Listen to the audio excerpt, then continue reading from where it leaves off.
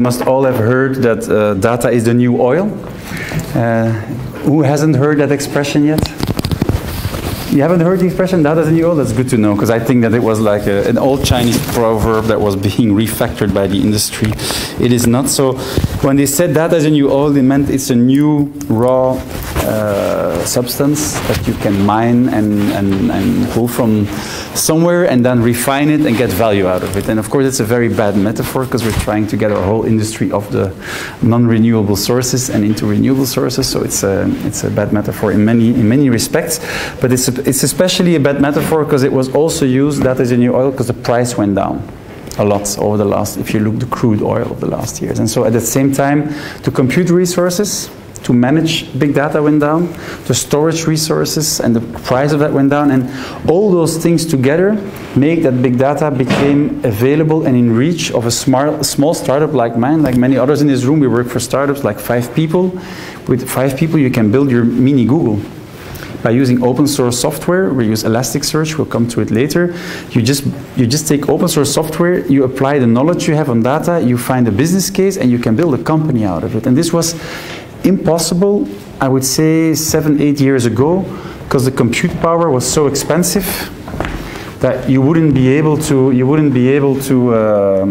actually pull that off. Yeah. And so it is a combination of these new technological evolvements that made that big data became so fashionable and that so many people dived into it. But one of the biggest challenges, I will come back many times, is the cleaning of the data. So it sounds like big data is easy, but even for you, maybe quick question for those that are working in data, how much % of any data project goes into the cleaning, structuring? You can, too much? 80%, I would dare to say 90. So when you go into a big data project, the end result can be very sexy. You have this visualization or this extreme nice correlation between elements that nobody figured out. But that was like the last 10-20% of the project. Like 80-90% goes still into structuring, figuring out what do we have. And that's the unsexy part about big data. There's a lot of hard work that goes into preparing any project. Yeah, and it's a part you never see, that very few people talk about. It's the part we will tackle later on. Like, you need to know how you're going to structure which type of big data. But that's basically a large part of the project, that is the structuring of this rough resource, which is being referred to as the oil that you can then mine. Now, if you look at big data, the easy formula about what is big data is if it doesn't fit Excel anymore. Yeah? It's a bit of a joke, but if you can't figure the table in Excel anymore, you've got big data. It's not true, because big data is a lot bigger. So his suggestion is to restart your computer. Restart my computer. That's a very bold step to take, but I will do that. Saved in my restart. It's going to ask 10,000 questions for updates, but let's go for it. Bam, bam, bam, as you can see.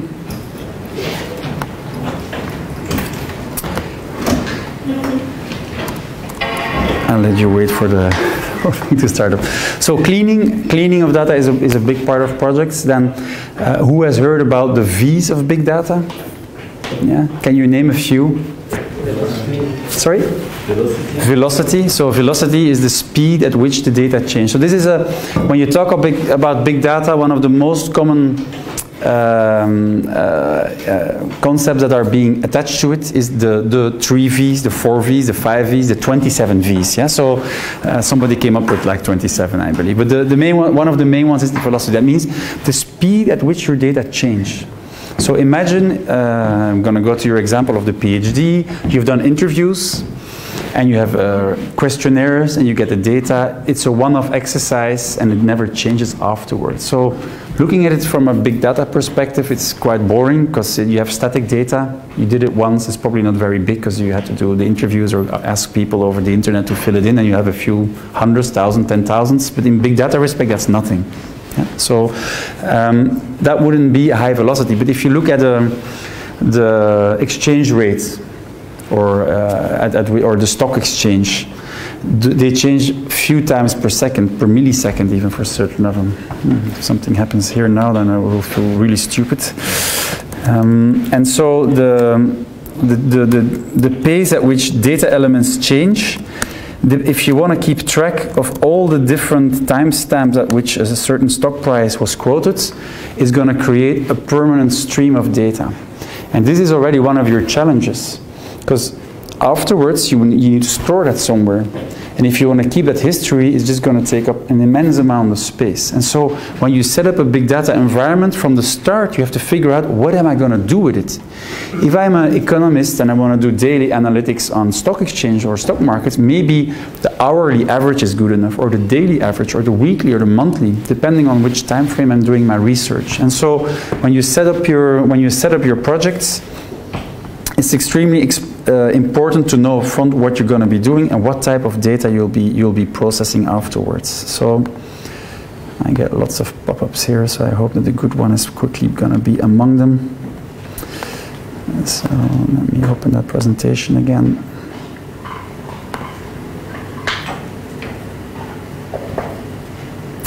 Let's see what this gives. A blue screen. Still nothing on there.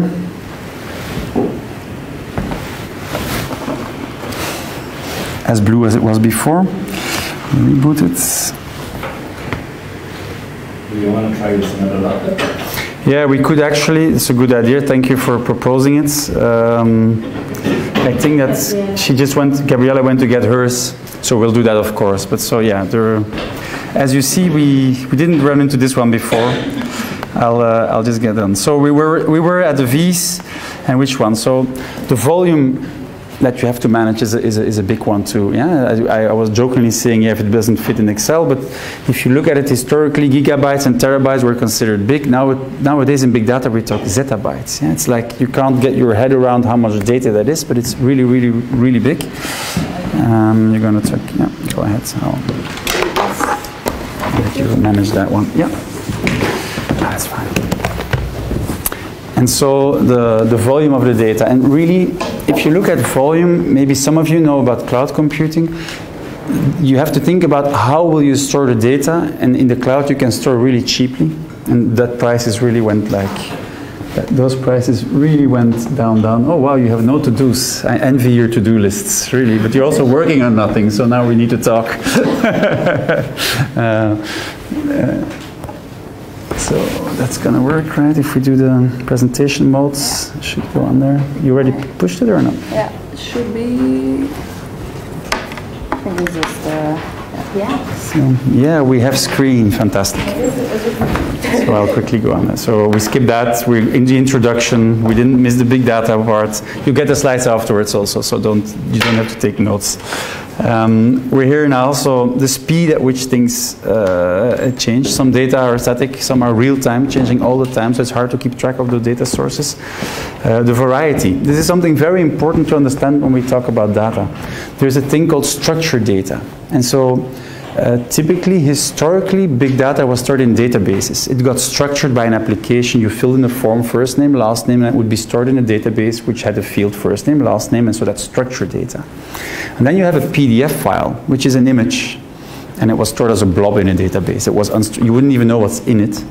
And so, or a video file, it's like one big amount of data that you need to stream, watch analogically to know what's in there. And so that type of data is unstructured. And then you have multi-structured hybrid in-betweens or metadata being attached to sorts of data. And so it's very, very, very different. And then a last one that's often used is the value. Like, is it business intelligent? Is it good for analysis, for reporting? I think that most people, when today they work on data, we're still in this phase. And the big data real value comes from complex, advanced, predictive business analytics and insights, things you didn't know. So, for example, in big data, you can throw an unstructured data set at a tool. And this is not the way to do it, but some people do it. And then you ask, what is correlated? Yeah? And so then the algorithm will come back and say, I found these fields, they're highly correlated. Yeah. So, let's take an example, and that's why we still need a lot of human experts. The system will find ovary cancer happens a lot in women. Very few men get it, yeah, logically. Yeah, but if you're not a doctor, or if you didn't study biology or medicine, to the computer, it doesn't know that men and women have certain body parts and the cancers related to it. And so when you do this medical research, you will get that. And this is a very stupid, low-hanging example. But of course, this goes for a lot of things. If you work at a health tech and you're looking at huge data sets of research data, you don't know what's in them, you can ask like which fields are correlated. And sometimes you find stupid correlations, and sometimes you need to be a doctor to understand, wow, this is really valuable. There's no research that has ever proven that these are like typically older men between that age coming from that origin which has this previous condition seem to develop that condition at that age. Yeah? That is based on historic, you do predictive analytics. Yeah? And so that's where a lot of the value of big data comes from. You gain insights you couldn't gain with old school type of structured data, and you mesh everything together and you look at it in new different ways. So that's typically where you unlock a lot of value. Now, what is it used for? Lots of you in retail, they will be here for better understanding of customers, and then of course by better understanding them, selling more. And that's like where many big data projects have started was customer CRM systems, mining the data, doing what is called digital marketing and data-driven marketing, where you get an email and you don't really notice, but there's a tracking ID in there. And I think you were in that business, right? You click on that email and now he knows, aha, you have clicked at this point in time using that browser on that IP address, like an insane amount of data that you're not aware of by just clicking it. And even without doing anything more, by knowing that you clicked from this email, your identity is known, because probably it was enriched from a database, and by clicking it from your laptop, you're enriching that click with your full fingerprint of your laptop or mobile, already knowing that you opened it on which type of laptop, which type of mobile. It's extremely valuable. And so these things that look very mundane and simple that each of us does every day, if you look and learn the big data approaches behind it, you can use them for the good and the bad. Yeah? For example, something that most of you don't like is price discrimination. Ever happened to you? Price discrimination? Yes? What does the lawyer say about that? It's illegal. It's illegal. Well, it's happening every single time you buy something online. If you go on Airbnb, if you buy an airplane ticket, if you go to bol.com, Amazon, and so on, they will look like, oh, wow, this person has a very fancy 3,000 euro Macintosh. Is coming to my website from a bank or a big multinational. This person wants to travel to Paris next weekend. Whoa, I'm going to only show with a certain margin high-end stuff.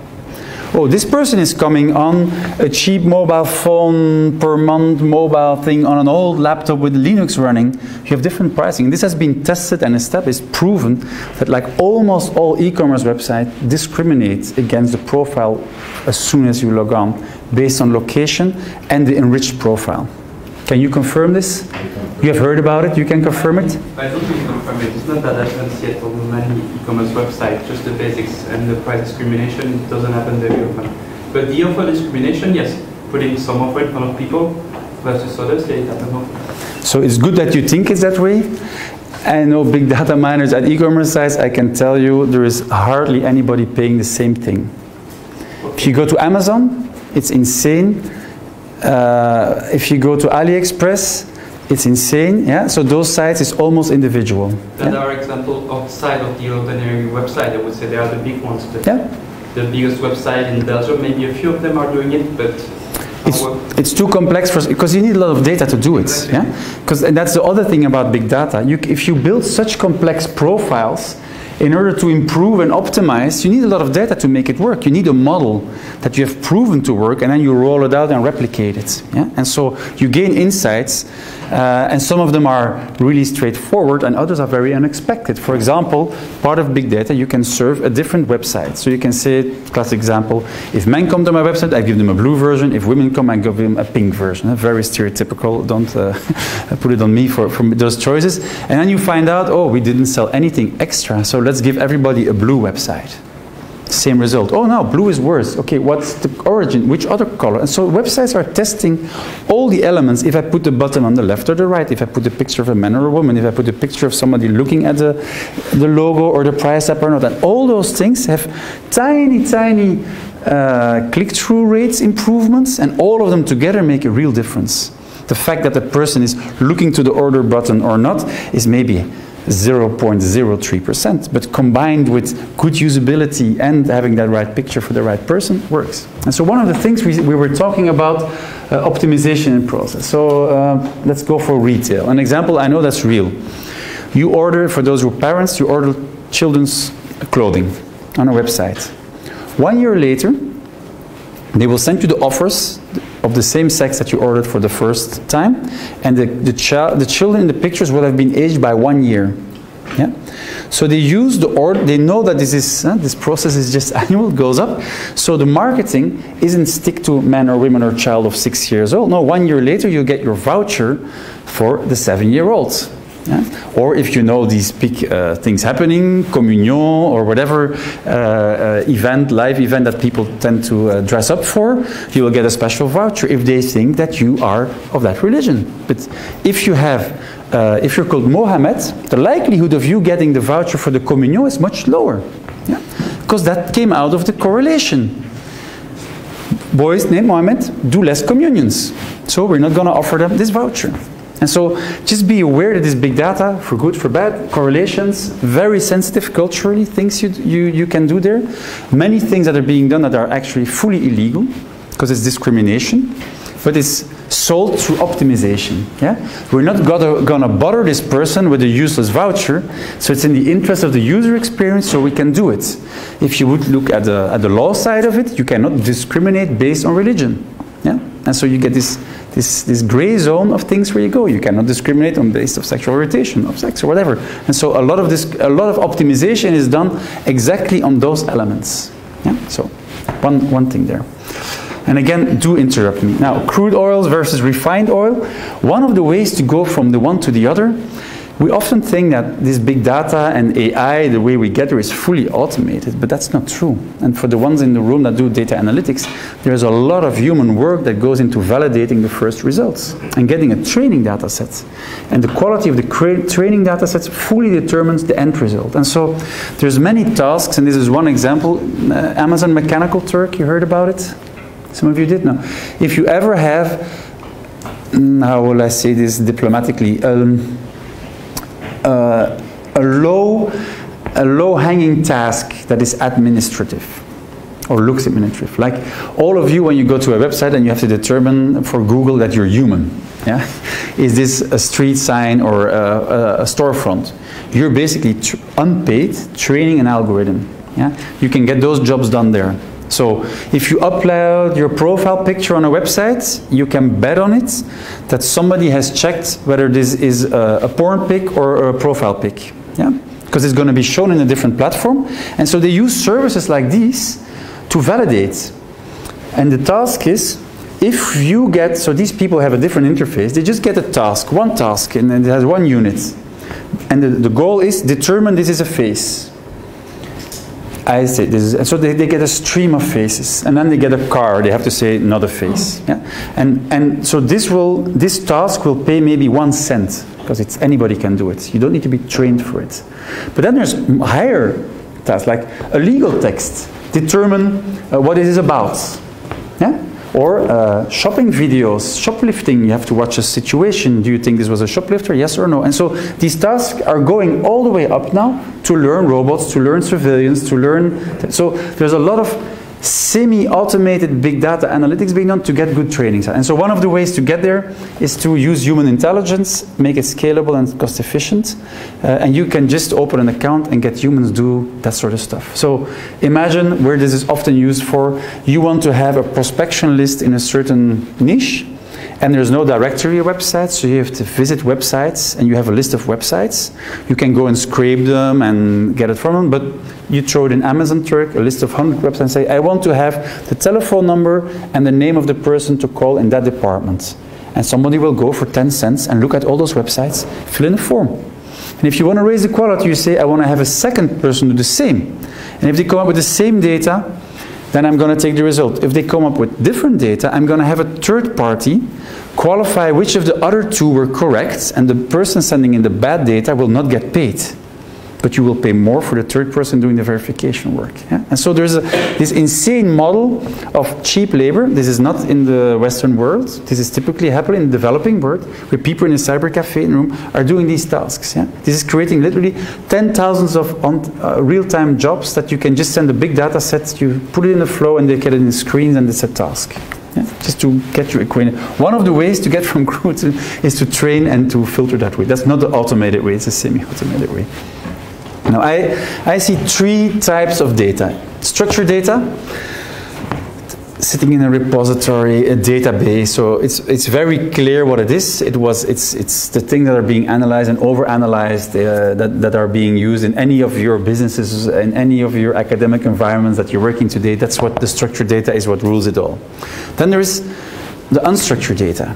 So it doesn't have a predefined data model. It's not organized in a predetermined way, but you do keep it. Yeah? So in big data, and this is something, when you develop a system, you do privacy by design. That means you're going to look up front, what do I need, for what purpose can I do that, and should I keep it and not. And in big data, historically, it was the other way around. Whatever we can store, we should store it. We'll figure out later what we do with it. Yeah?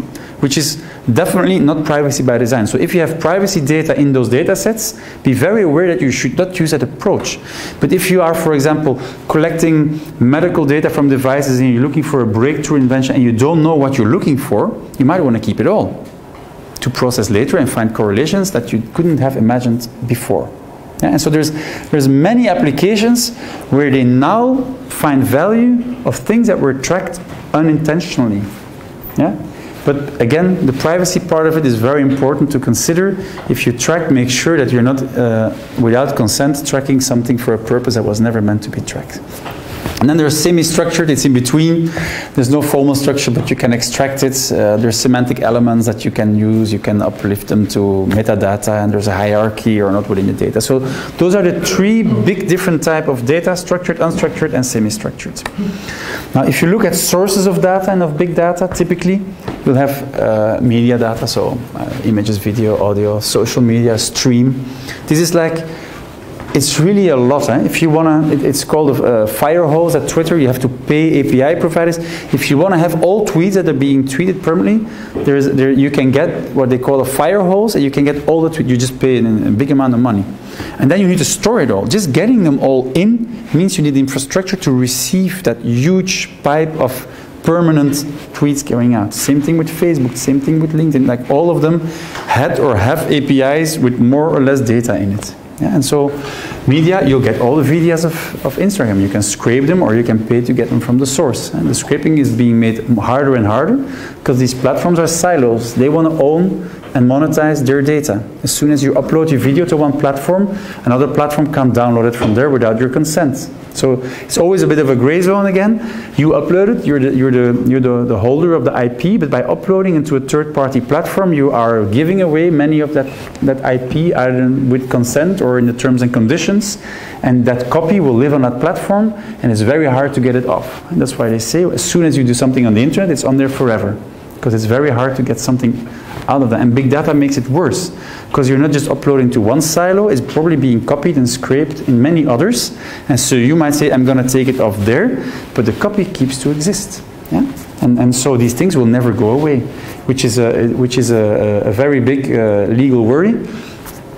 You might have seen, there has been a murder this weekend in Antwerp. The supposed perpetrator has been caught.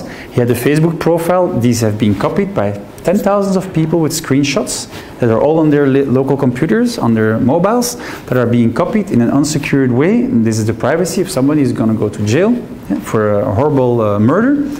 But this is a very clear case where you see that this is being copied definitely without consent. Yeah? And so the privacy law will fight with criminal law and our feeling of justice. Like, can we do this? And so I have zero sympathy for that person, but it shows the complexity of uploading something to a platform.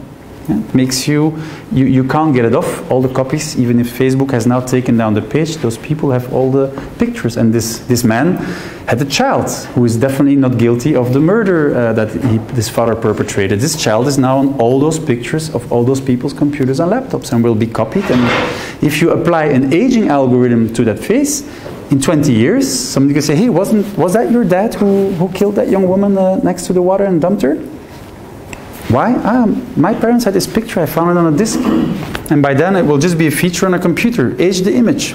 And you get the picture of what somebody will look like 10, 20 years online. That's what the predictive analytics allows you to do.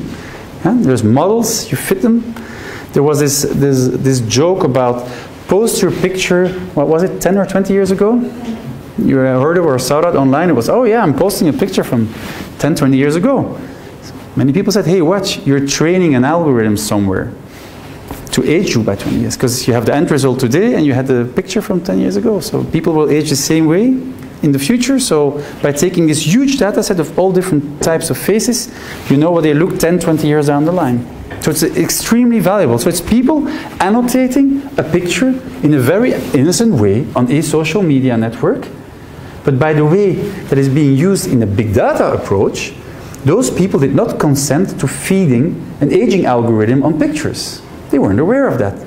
It can be perfectly used for that. And so by coming to this course, I hope that you will also go in like, oh wow, I'm starting to look at these innocent things that I do online in like as a little bit paranoia or as a hacker, or how could this be misused? Yeah? And often if you're an entrepreneur, you're looking at ways to use data in an original way, but you have to stay within the law, and it's also good for everything you do to know, wow, this could be really misused in that or that perspective. So media, clouds, public-private third-party cloud platforms. Without knowing it, there's an insane amount of data that each of you owns that is in the cloud. Because at some point in your phone you put a little consent that the copies of your pictures are going to Google or Apple, to their motherships in the cloud, and they're being stored forever. And so last week it leaked that for every single photo on Google Photos, there's a unique URL that you can access. It's a very long one, it's a very complex one, but if you brute force the URL of Google Photos, you could find every single picture, including all the private pictures that you haven't shared with anybody, that you just, you know, one day, nice to have the collection online in the cloud. If my phone gets stolen, I still have all my pictures. Well, it doesn't seem to be as private as you thought it might have been. And so many of the things always think about what would happen if the general public would have access to this data. Yeah? It's probably not the goal that your private pictures are all accessible online. There's a web, publicly available data. You go to a website, it doesn't mean that it's public that you can reuse it for free. Yeah? So there's a very big difference about accessing and seeing something. We forget this. I have children, 14, 19, they think, yeah, it's on the web, I can take a picture and reuse it. You know, it's on there for free, so everybody can reuse it. There's copyright law that does not mean the same thing, that you can reuse anything you see online for any purpose. But I see that there is definitely a whole generation that has grown up with the idea, hey, it's on a website, I can reuse it, that can turn into a meme, without thinking about, oh wow, there might be been copyright related to that in the past. Machine data. Data generated from the interconnection of IoT. So IoT is Internet of Things devices. We have anybody working here for IoT company? Which one? Communitying. Communitying. So give one very short, I know what communitying does. You raised 2.5 million recently, right? The company did? 3 million. 3 million, you see, wow, that's good. That's a lot of money you're going to throw at Internet of Things. Tell us what the company does. We put some IoT that sensor that check if there is a car or not on city under parking places. Yeah. So, for example, on the size of this building, if you ever come here and in the evening, you will find it looks like a black cover. It's a pot in the ground with a battery and a transmitter, and it just senses, is there a car above me or not? This means that they get this data in a central platform of all the cars around this building, which means that people paying for parking, I have a parking spot next to the building, although I come by bike, but that's a disclaimer. I have a parking spot here. His company, with his access, he can see one spot 72 is being used. Do I come late in the evening to work? What time in the morning do I arrive if I would come by car indeed every day? Who's parking from Uber? The headquarters of Uber Belgium is right across the corner, so all their drivers park on our parking spots all day long. He can detect a pattern. When did you arrive? When did you leave? They start coming in at 10 in the morning. They have training days. All the parkings are taken for the Uber drivers. Yeah? So he could see that from his platform, and that's just a breadcrumb of data. But for something that's extremely useful. Of course, they don't sell it that way. They sell it, we're going to manage parking space more efficiently in cities. And there's even cities in Kortrijk, I don't know if you're the platform behind it, but where they have determined that all cars can park for free for 15 minutes. The only way to do that is by having a sensor to know which car has been parked for 15 minutes. Because they don't put a ticket, they don't do an arrival, and it's just the cars. So you just take an optical sensor or a metal sensor and you feel, is there a car above? And then 15 minutes start. If after 15 minutes a parking ward comes by on the parking spot and it's still taken, you can say, no ticket, it's been here 15 minutes. And it's a proof for the city to say you were parked on the free without paying. So here's a €25 default price. So Internet of Things, it looks very innocent. He's not looking at license plates, he's not looking at how big the car is, but just the data of knowing the location and when there's a car above it can be very valuable. Is there other uses you can tell us about that are good for society or that you typically pitch when you sell the solution IoT-wise?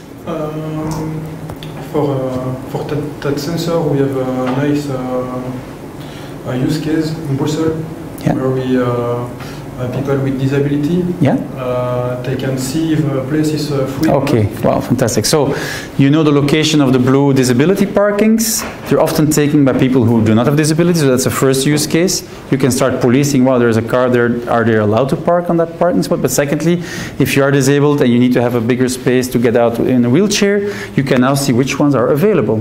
Secondly, it would reduce the time that we all drive around looking for parking, so reducing CO2 emissions and so on. So those are, of course, that's the low-hanging fruits. But again, one IoT device, devices that they put in the ground, are generating permanent data. Is there a car on top of me or not? Once every, I don't know, second, minute. I don't know what the interval rates typically are, because you're using a mesh network, I think. So LoRaN or Sigfox. So when there is a car parking, we receive information. Okay, so you do pre-processing in the local unit. So this is something we're going to touch upon it later, but it's a good way to start with it. So imagine the two ways to do what he's doing. He could do every millisecond or every second signaling to the portal that they're running in the cloud, using a lot of communication for useless transport of data, which is just like still a car above me, still a car above me, still a car above me, still a car, and then, car has left, free spot, free spot, free spot, free spot. Or he could say, hey, wait, I'm going to put some processing power in my pod, which is in the ground, and it will detect, it will send, now I'm taking daytime stamp, now I'm free daytime stamp.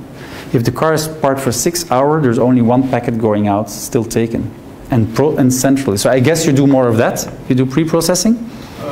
The less we send message, the better it is. So this is the design of the system. They've thought about it. They know what they want to do.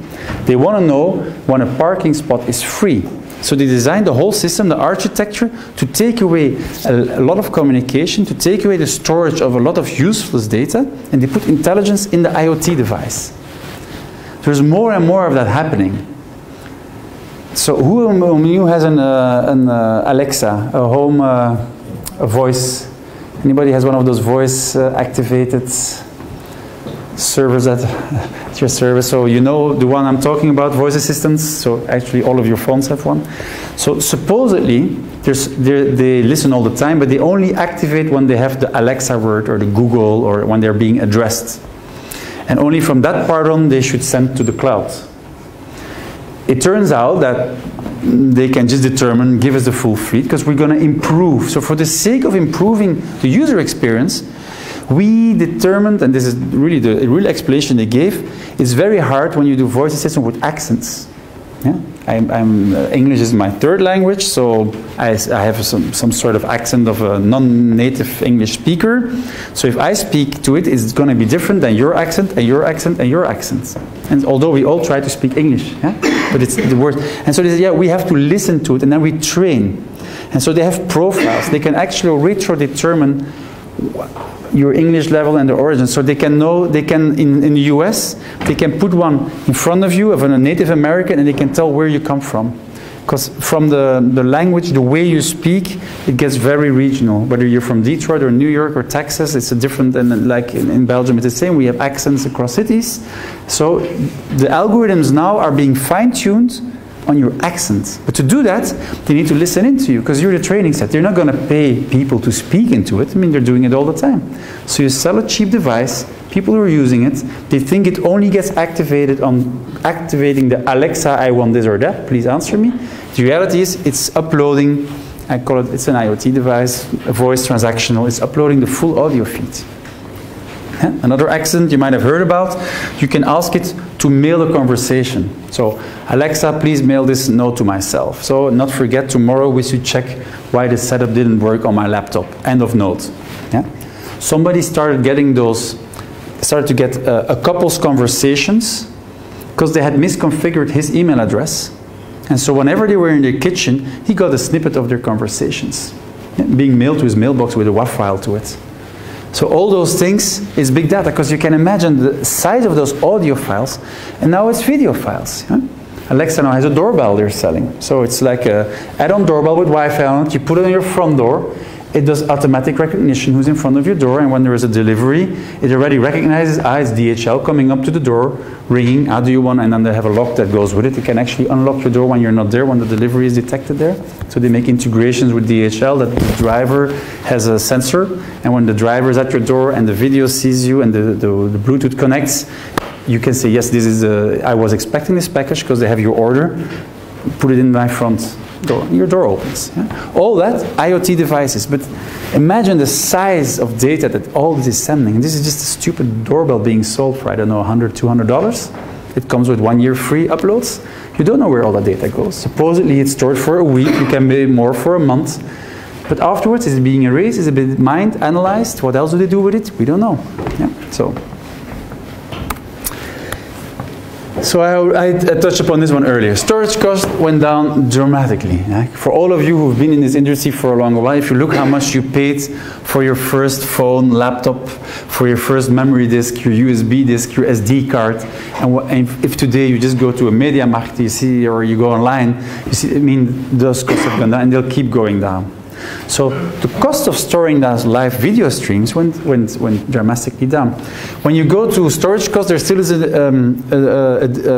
difference between is it stored on a disk or on flash and on an SSD, and is it stored in something you can access really fast, real time. So for example, on Amazon, there is a Glacier, so it's like storage. So imagine you have your sales numbers from 2003. You say, I don't really need them, so I'm going to store them in Glacier. And next year, my data scientist is going to look at them again to see which customers from 2003 we lost. So then I'm going to pull them back out of Glacier. It will take a few hours to recover the data.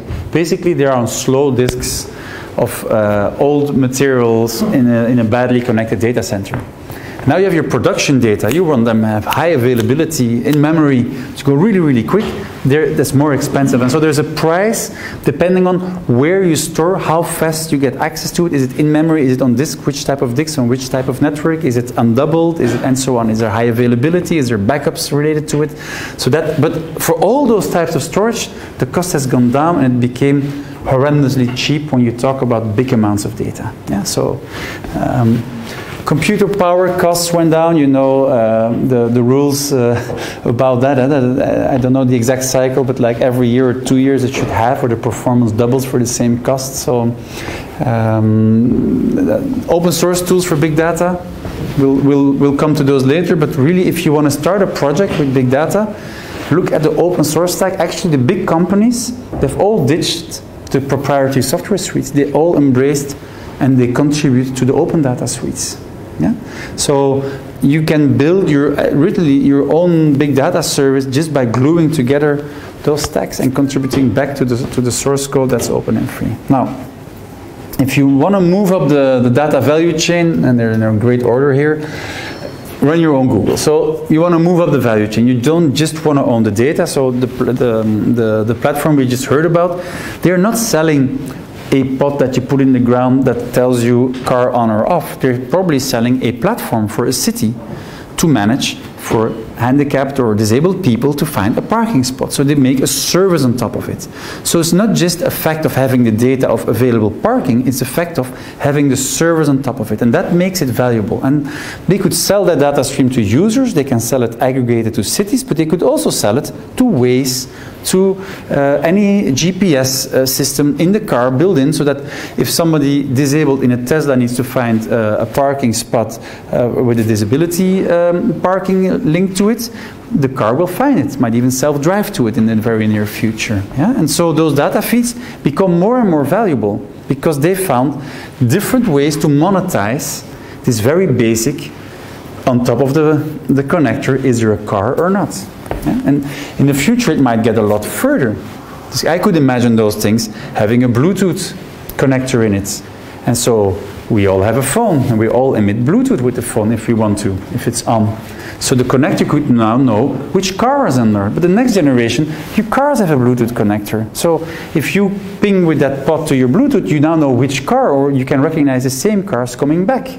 You can then enrich it. If there's a camera system somewhere with license plates, you would only need one camera at the entry to then know, you know when the car came in, you know when it typically, how long it takes to park. You could find that license plate must now be in spot 72 because it's the only car that came in the last hour. Or if two cars came in, you just take the next time the two come in and you'll know it too, or a different car by combination. So there's a lot of things you can do from a platform that you go like, how is it possible? I never consented to them knowing that my car was placed in port 72, but based on one camera that is somewhere on the side and me passing by, I can connect the two together. And so that's, when we talk about structured data, we're talking about a video feed which is detecting a license plate, so that's called NPR, so it's license plate and number plate recognition, NPR.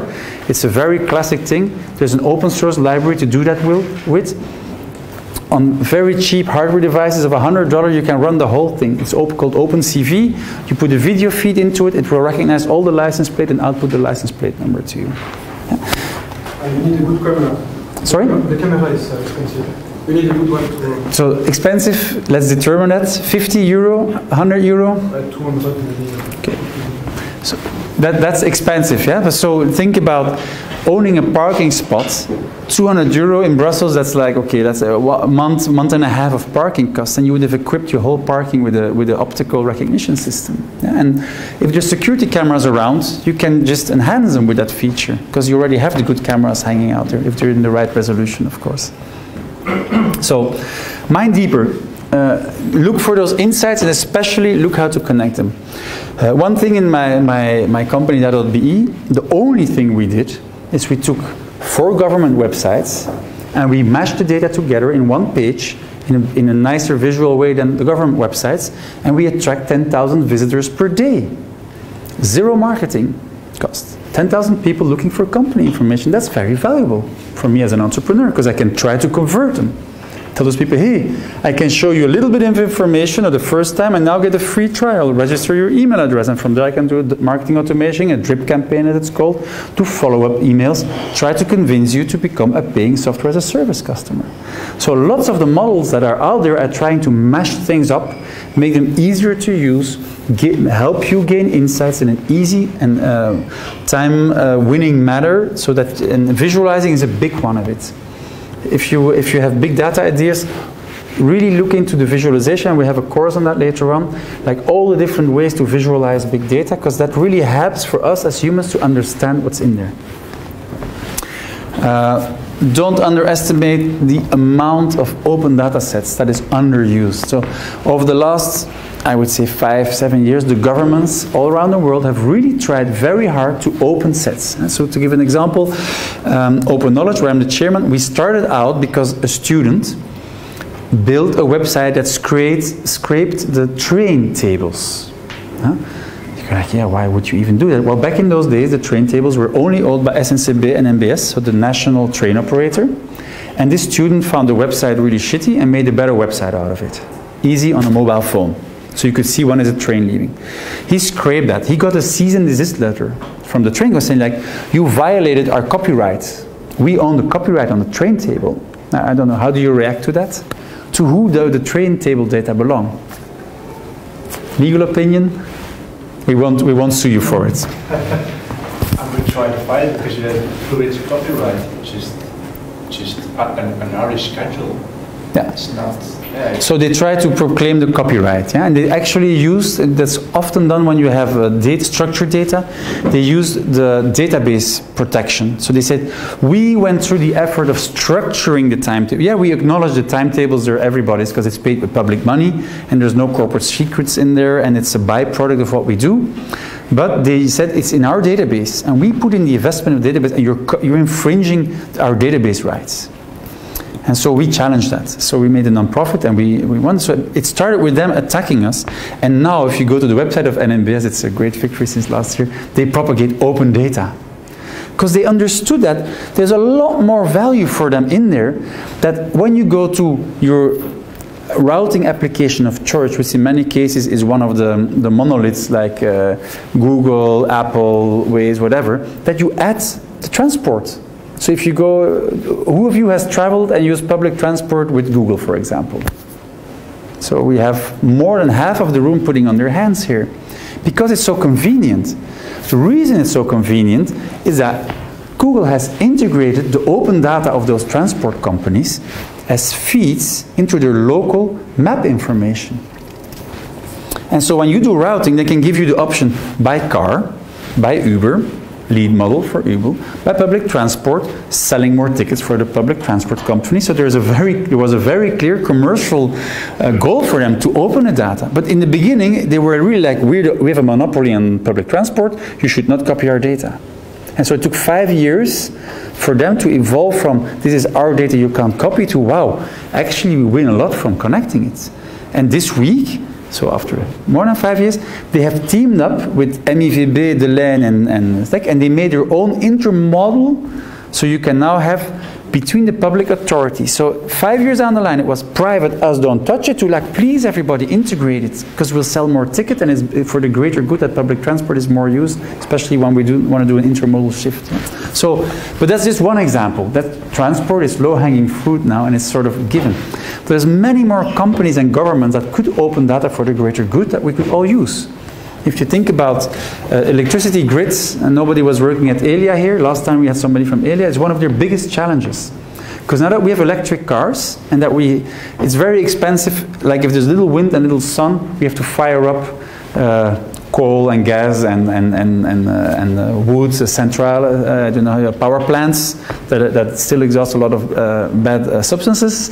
And so if you could limit that, that would be very valuable. So if all those cars with electric batteries that have been loaded on a high peak wind energy, renewable energy, could feed a little bit back, that's called the smart grid, you could save a few power plants of firing them up when you need them. Yeah? And so if you would know which of the cars would drive tomorrow, you could completely deplete them knowing that there's sun in the morning and you can use the night energy to charge it for the day that the electric car is not being used. Yeah? But for that you need to connect it to my agenda to know, am I coming to work by car or by bike? Yeah? And so we're interconnecting, combining, correlating, improving a lot of data sets that historically my agenda was not linked to my car use, was not linked to my energy bill. In the future, we could have revenue models for the energy company telling, Toon, if you share your agenda and you plug your car and you allow a two-way for us to get in or out of your car, we're going to pay you. Because we do not have to fire up an extra expensive or non-renewable energy power plant. Yeah? And that's exactly when we think about big data, I really hope I can inspire you to think about those things out of the box, connecting things that historically were not connected and where you can find people with consent to give their approval to do those things with it. And the technology is there. I mean, Communities is one example, but so they figured something out, the technology was there, they just did it, pull it up, and now you see the great opportunities, and the longer term you can use it for many more things, of course. You can count cars coming by, you can count bikes coming by, you can do all sorts of getting the city into a smart city. Yeah? Another one, ask users or patients for input. We still live in a society where this is very formal. You get in somewhere and you have to give answers, but there's lots of information that people are willing to give you. It's in their benefit. There's, for example, a website that's called Patients Like Me. I don't know if you anybody heard about that one. If you have a rare medical disease, You can go, do not go there if you have coughing, that's not no use. But imagine that you've been to 10 doctors and nobody can explain why you're having this condition and how to treat it. And you might say, okay, I'm going to give up a large part of my privacy, but I'm going to give my full medical history. I'm going to describe it. I'm going to put the imaging in there, what other doctors said. And then you find this one patient in Mexico that says, I had exactly what you had, and this was my solution. And if it then works for you, you can say, wow, it also worked for me. And from then, you can get a new pattern. So this is a way of asking people for input. In that case, the pain is very high. Somebody has been struggling with their health, did not get addressed properly, and they sort of grouped around a platform like patients like me, where you find people in the same situation that found or are looking for a cure. But there's many other ways to do that. We already gave the example, Google asking you to say, before you can go on, we want you to answer if this is a storefront or a traffic sign. You're training the user to do that. Yeah? And there's many more ways where you can ask input from users to move quality of your data up, to qualify. Like you log in and is this still accurate? Or would you prefer next time to do this, that? Or you might have had an external source saying, oh, I see 2 addresses for this person. Like an example doing that now, I think bpost for deliveries. If they've seen that you got delivered, they have your name and your address, but you want this pickup point. Next time they first of all allow you to log in and determine one for all future deliveries.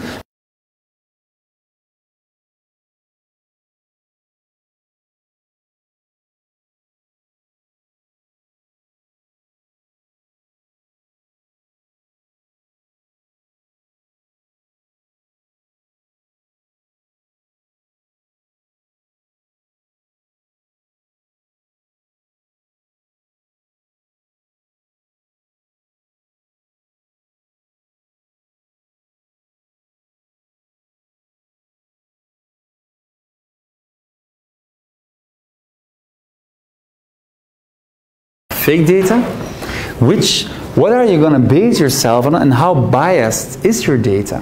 Yeah, so the veracity, how much can you trust this data element that you extracted, structured or unstructured, to be real? And so in many big data projects, you're going to have a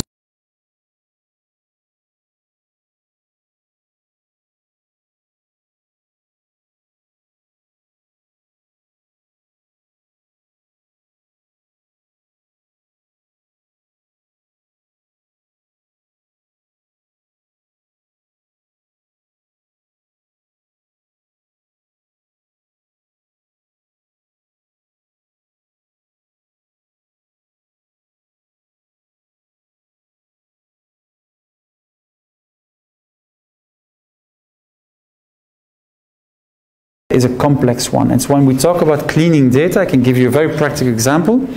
If you found a company, the authentic source of your company address is what you put in a Belgisch Staatsblad, Le Moniteur Belge. That's where the government wants you to put it. And so if the notary made a mistake and put a wrong address there, or a spelling mistake, like this, the road where we're here is called Witte Paters.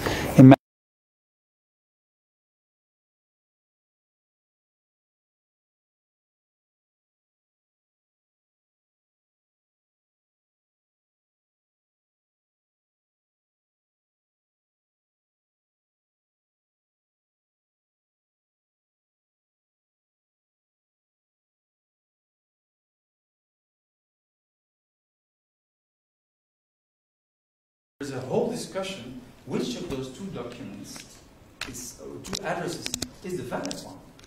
And then the second one is, how come somebody in the Banque Carrefour has changed this address? Under which authority were they allowed to do that? We can all say, yeah, that makes perfect sense. I mean, it was a wrong address, clearly. It was a technicality, he or she corrected it. But from a legal perspective, there's no framework explaining why they can do that or not. And so there's plenty of examples like that around it. I don't know, address is a great one when we talk about veracity. What is the correct address? Already there is two languages for this street. So a street is actually just a metadata for a XY coordinate. A string of XY coordinates which determines a street, and we put a name on that, and they can change. We don't think about it. I mean, who among you think your street and house number, if you own a house, belongs to you?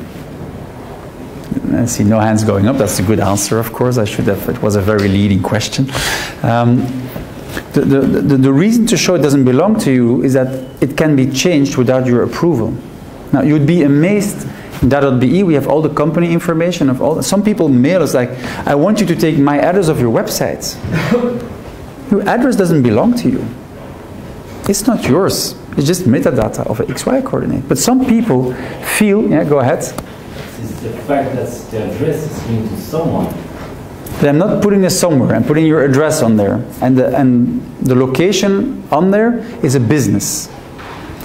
And so a business is not covered under privacy. You need to be a private person. Yeah? But of course, the case we get then is a doctor who is tax deducting his home. So he's putting the home as a maatschappelijke zetel, the official business address, and then says, I want my home removed. And we say, it's a business address. But it's also my home. But we're not saying it's your home. It has a VAT number of your professional tax structure that you set up to pay less taxes probably. Yeah, it's a corporate entity. We don't even know you're a doctor. It's a corporate entity. We might know because of other metadata, but the address as such doesn't give away you're a doctor. And so it shows how complex this is.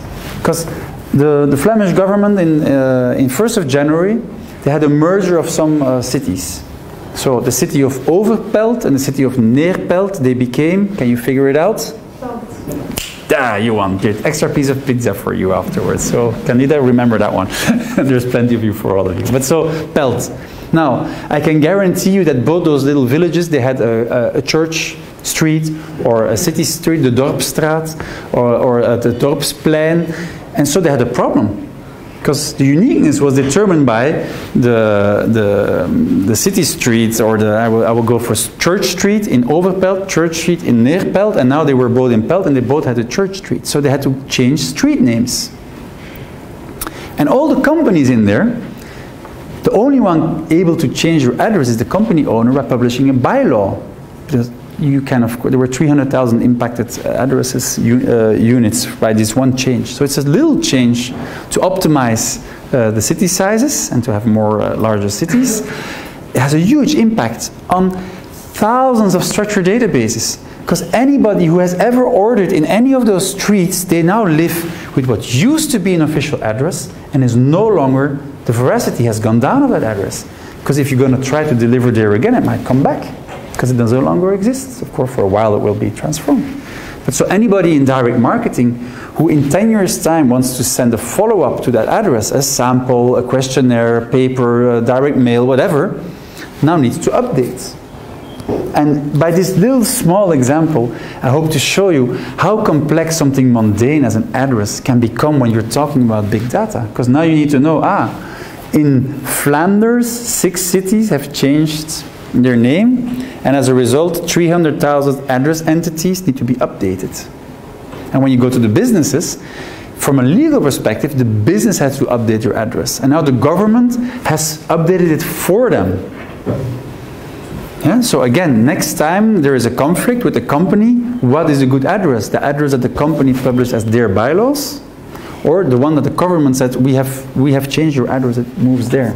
Yeah? So anyway, small example, and then you have the address that was corrected by KBO, which might be a different one than the one that's being ambtshalve geschrapt. Yeah? So, and really these are the little samples that show how complex it gets when you dive into big data. And then you have value.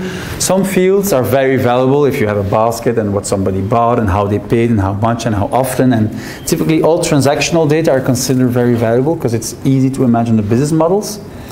But maybe the fact of knowing that parking space 72 is always empty is very valuable for somebody else. Because communities could move into the business of saying, hey, we know that every weekend for the last 2 years, there never was a car parked there. So we're going to go around this building and offer it for rent to people. Yeah? And we're going to keep a cut of that, or keep it all, or make a deal with the building to put this into a do-good cause. Like, hey Toon, you're not using that park in the weekend. From now on, it will generate 30 euros per weekend because we're going to charge for digitally for the use of your parking, and you can now choose 3 good causes and we keep 5% or 30% or whatever they determine to keep. Or we're going to pay you. Probably you get more people that are interested in that model. Yeah? And so something that started as an IoT device can turn into something of revenues, and so it becomes valuable. Yeah? Are you thinking about doing that? Yes, maybe middle term. Middle term. So you see, there are and of course these are the things you do with data. You have data, you have new business models to explore, things to do. So yeah, that's really what I hope that I can, by coming to these 10 courses, that you will go home and really get like, wow, but in our business we could use this and that element, and so we have a new business model, we have a new way to visualize it, we have a little add-on we could develop and get this missing piece of information in a really cheap way. We can process the past and get insights for the future, we can optimize process. So that is what it's about. And so business process. So analytics, very classical one, I would say. Anywhere you can look at it. We'll maybe start from the variety again. So data creation is being generated. Any mobile app, you're leaking data all day long, more than you ever could have figured out. You'd be surprised if you look at the InfoSec channels on what an average phone is leaking. I don't know who of you has ever looked at their Google history. So wow. You looked at it, wow, that's great. I never had such a high response. And you really looked at it, you downloaded a set, or you just went to, you downloaded your sets? How big was it, just as a? I don't remember, maybe hundreds of megabytes. Okay, so it's not gigabytes, hundreds of megabytes, but that means you didn't put video or photos in there? That was just your data? Did you look at your location data? Yes. And were you aware that you were giving this away to Google? I was aware, but it was surprising anyway. Yeah. Did others of you had this reaction, like, wow? So many people, when you see what you've been leaking for years, is very useful, but it's also very scary. You can see the address of your ex-boyfriend, girlfriend, lover, whatever, because that for some period in time you went there a lot. Yeah? Actually, Google knows a lot more, because your Bluetooth activated device in your location, they can make this, but they know who was together 5 years ago and not anymore. Because they no longer cross at the same address. They know which schools you went to. They know which shops you went to buy to, just with your location. So I'm not doing nothing wrong. I have nothing to hide. Well, you can get a lot of information from your history of where you went. Yeah. So that's just one example. Mobile apps leaking like hell. Geolocation. Where were you? Your emails. Extremely valuable. Yeah. I've had email for a while. They're all in the box. If you would analyze my history of emails, you could see who was doing business with who I interacted a lot over the years. There's people from the year 2000s that no longer email, people I still email, the type of business, the type of language I use, the things I order, everything is in there. The receipts that are being sent. You'd really be surprised how much is in your email and your messaging apps.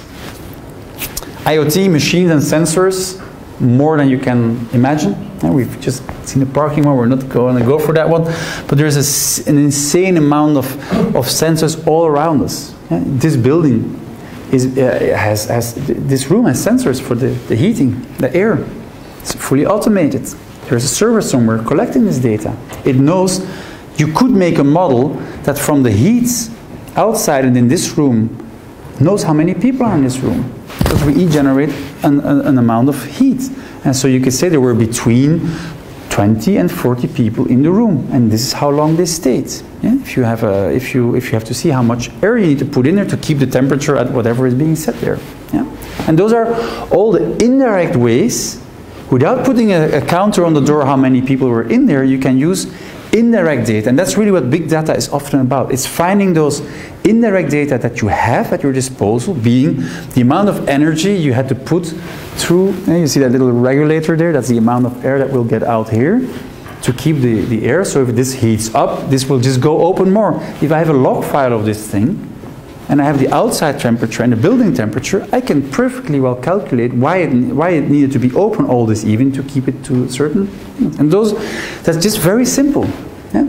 Something the building owners might not have even thought about when they installed it. And so there's an enormous amount of data that we now discover can be used for good, because I consider that a good use of data, to have less energy, to know which rooms are used, so you can then start to extrapolate, or you can do predictive, like, oh wow, we now know that for an average session of the big data course, we have 25 people showing up, and there's one next week. So I can pre-cool the room, or foresee energy to do that, or already do it afterwards. So those are all the type of things you can do with sensor data. Log files. Who's using log files? Looking at some people out there. So you're looking at what people did. Typical log file of a web server. What did people do on the web server? But people who are in telecom, the log files of a server or a switch. What went over it? Was it a video signal? Was it an audio signal? What type of information? What destinations did it go to? Yeah? Which carriers were being used? How is this related to? So, and from these log files, if you're a carrier, it's being sold. Today, Proximus, you can buy, it's a paid API. They anonymize to a certain degree, but you can buy where people are in a city. And because they are the biggest telco, you can say, oh wow, there was a really popular event. If there's the 1st of May or trams, you can see people coming together, but that's very sensitive data. Because if you take the data of all the phones that were at the Place Roep, for those who were based in Brussels, that's where the 1st of May of the trade union was being held, you can sort of guess that the people who were there were either very touched and part of the cause of celebrating 1st of May. In the upcoming elections, they will probably vote on the left. It's unlikely they will vote on the right. If you now have the population of people who were there, and you discount the cops that were around that might not be on the vote left, but that were there for security reasons, you have a perfect population to do political advertising. But you would not probably be willing or supposing that this data set is being used for that purpose. But to a certain level, I can now buy this from Proximus. And in this example, don't tweet about it or because it's not it's not one that I know that they sell that one, but as soon as you have a few hundred people, they sell it. So any concert organizer, any city, they can buy it. And not just Proximus. If you buy the one from Telenet, Proximus, and all the operators, they each sell it. You have the perfect population. So if you want to know young people who go to Torhout Werchter or to Tomorrowland, it's only a few masts of GPS. They have all of them. They triangulate them even. You can know who's together, who traveled how, on which trains. You can ask, where did the population come from? And I want a 24-hour aggregated view, and they will probably put it to 3 or 4 people. So this many from Antwerp, this many from Brussels, this many from Ostend. You can buy that. So you can, as an organizer of Tomorrowland, say, wow, we see that people on average came by train. So now we should go to the NMBS, SNCB, and ask for more trains, because they typically drive in 2 hours before. And so that's data-driven information based from log files, not even from the concert organizer. It's data from a mobile network. The concert organizer didn't have to pay for that. We're all leaking this here, just a beacon. And Proximus knows who you are. They bill you, and they see your full history. So they have a profile on you. They will not sell where you. I cannot ask, give me his track and where did he come from, where does he, where can you expect him to go? But they know your home address, because that's where your phone goes to sleep or where it stops every night. Yeah? And so it is extremely valuable, these log files, and they're being used in the most unexpected ways. Yeah? Any questions about that? Or I can go up the stack, of course. I didn't go through that. So there's technology. Cloud Hadoop is one of the big data stacks we'll look at.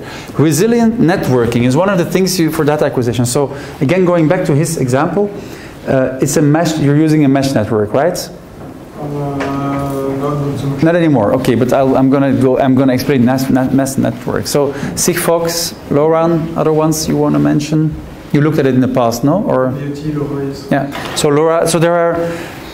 We are used to networks where you pay, for example, my phone, I pay Proximus every month, I get a certain amount of data, it goes to their network, it's proprietary, they know what I do on it, but nobody else knows that. But you have mesh networks, which are a mesh and which is organizing itself. So if his parking pot sends a signal out, the nearest one would repeat it. They're not using it anymore, but just for the visualization of it. And it would go to the first antenna with the highest signal that it captures, and that would propagate it to a destination that's in the packets. And so these packets hop on a mesh network, and if a node falls away, another one will take over, until it reaches the antenna that puts it into a wider area network. And so these are extremely resilient networks because they no longer have a central point. Proximus has central routers where they check, aha, I get your subscriber number, I have your invoicing data, you can get this line opened because you have paid your invoice. And after 30 days of open invoice, there's a signal, I get your subscriber number, you want to call out, you're going to get a nice message, please call us, you have an open invoice. Yeah? But in mesh networks, the hop just goes on, and the protocol has built in all sorts of measures to avoid being flooded and how it goes on. So resilient networking. For those networks, they are operating in a free band zone. There is no operator to be paid for it. So there's a few of them, but those are free networking. So in the IoT, they're used a lot because you don't have to pay a network operator. So you can sell whenever this network is available in a region, like one antenna covers a commune, I would say, or even more. For Brussels, 5 antennas cover the whole of the Brussels region for that sort of certain of them. So for a little cost, you can operate a network over a vast amount of time, and the network can't be killed, because the more nodes you have in a network, the better it will work, actually, and pass on. Any comments on that? I know there's networking. Are you into networking, or am I mistaken? No, not okay, sorry. From the usage logs, apart from the geolocation services what Proximus is offering, we also have something like B-Alert. B-Alert, yeah. In cooperation with government, if some calamity is happening at some locations, and they immediately send text messages. A very good use. Without knowing subscribers, the protocol of mobile allows to put a mast somewhere and say everybody who is on this mast gets this message. It's called B-Alert. Each of you who has a Belgian mobile number, you can go to a website of B-Alert, you can register, and from then on, the government will send you a message if a real big calamity happens, like close the windows because there's been a fire and there's dangerous fumes blowing over your commune, or there's been a terror attack, stay inside till you get more news. Yeah? So that's another usage of big data, of course. But it's a blast. Yeah, it's not individualized. I don't think they even know who got the message. It's like everybody who's on the antenna gets this message. And so this is a revenue model for Proximus, because they make a deal with the federal government and say, we become your emergency messenger, pay us this many million per year, and we give you an interface to send this message. Yeah? Last year there was an accident in the US where there was an incoming bomb alert. I don't know if you heard about it, rockets. So everybody living in a certain city got the emergency message of a Russian, I don't know if it was Russian, but it was like, seek shelter, incoming rockets. Yeah? That official message from the official authorities. It was the test message, but somebody deployed it on production. Yeah? Boom. Accident happened. One message being sent out with the wrong codes. Yeah? So that's another thing. We were talking about veracity. Can you trust this information? This was information coming from a government that's supposed to be true. And now we've learned people, it's not always true. Sometimes there's accidents. So you have to go and check on Twitter if lots of people are complaining about this message and say it must be a test because it can't be the way. Yeah? So again, interesting case. I'm going to skip for those other ones. Forecasting. Extremely valuable. Yeah? There can be seasonalities. There's easy ones. If you sell ice cream, you probably do not have a big production batch in the month of October or November, because you're going to sell less ice cream in winter. You're probably going to start ramping up your production now, pre-summer, to make sure that when people want ice, they have fresh ice cream. Yeah? So that's very simple forecasting based on the weather. But this forecasting becomes more and more and more granular. We looked at energy consumption. The fact of knowing there's this much wind and sun coming, they have to fire up the energy central. So these systems now become all connected. So meteo information, weather information is determining which energy is going to be produced where. And so there's people hedging kilowatts because they make models on what the weather will do to say, ooh, we're going to have a really cold month of May. So I'm going to buy kilowatts up front. I want to have a fixed price in Germany and nuclear energy from France, and I'm going to pay you this much in May.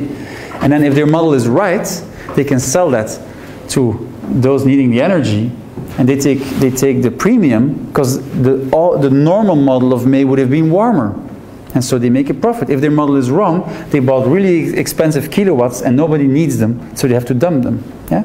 And that's one, there's more and more models out there doing forecasting, and this goes really, really far, and that's... to give you one of the furthest examples I'm aware of, it's people using satellite images to determine the oil and gas reserves. You know those big cylinders you see sometimes from the highway? They have a coupole on top, and when there's gas in there, when there's a lot of gas, it's high up, and when there's little gas, it's down. And so based from the satellite images of the shadow in that circle, so you need complex modeling for that. You need to know where on Earth it is, where the sun was at that point in time when the picture was taken. You can see how much gas is in there. And so if you are a gas broker and you need to buy gas, you want to know the strategic reserves.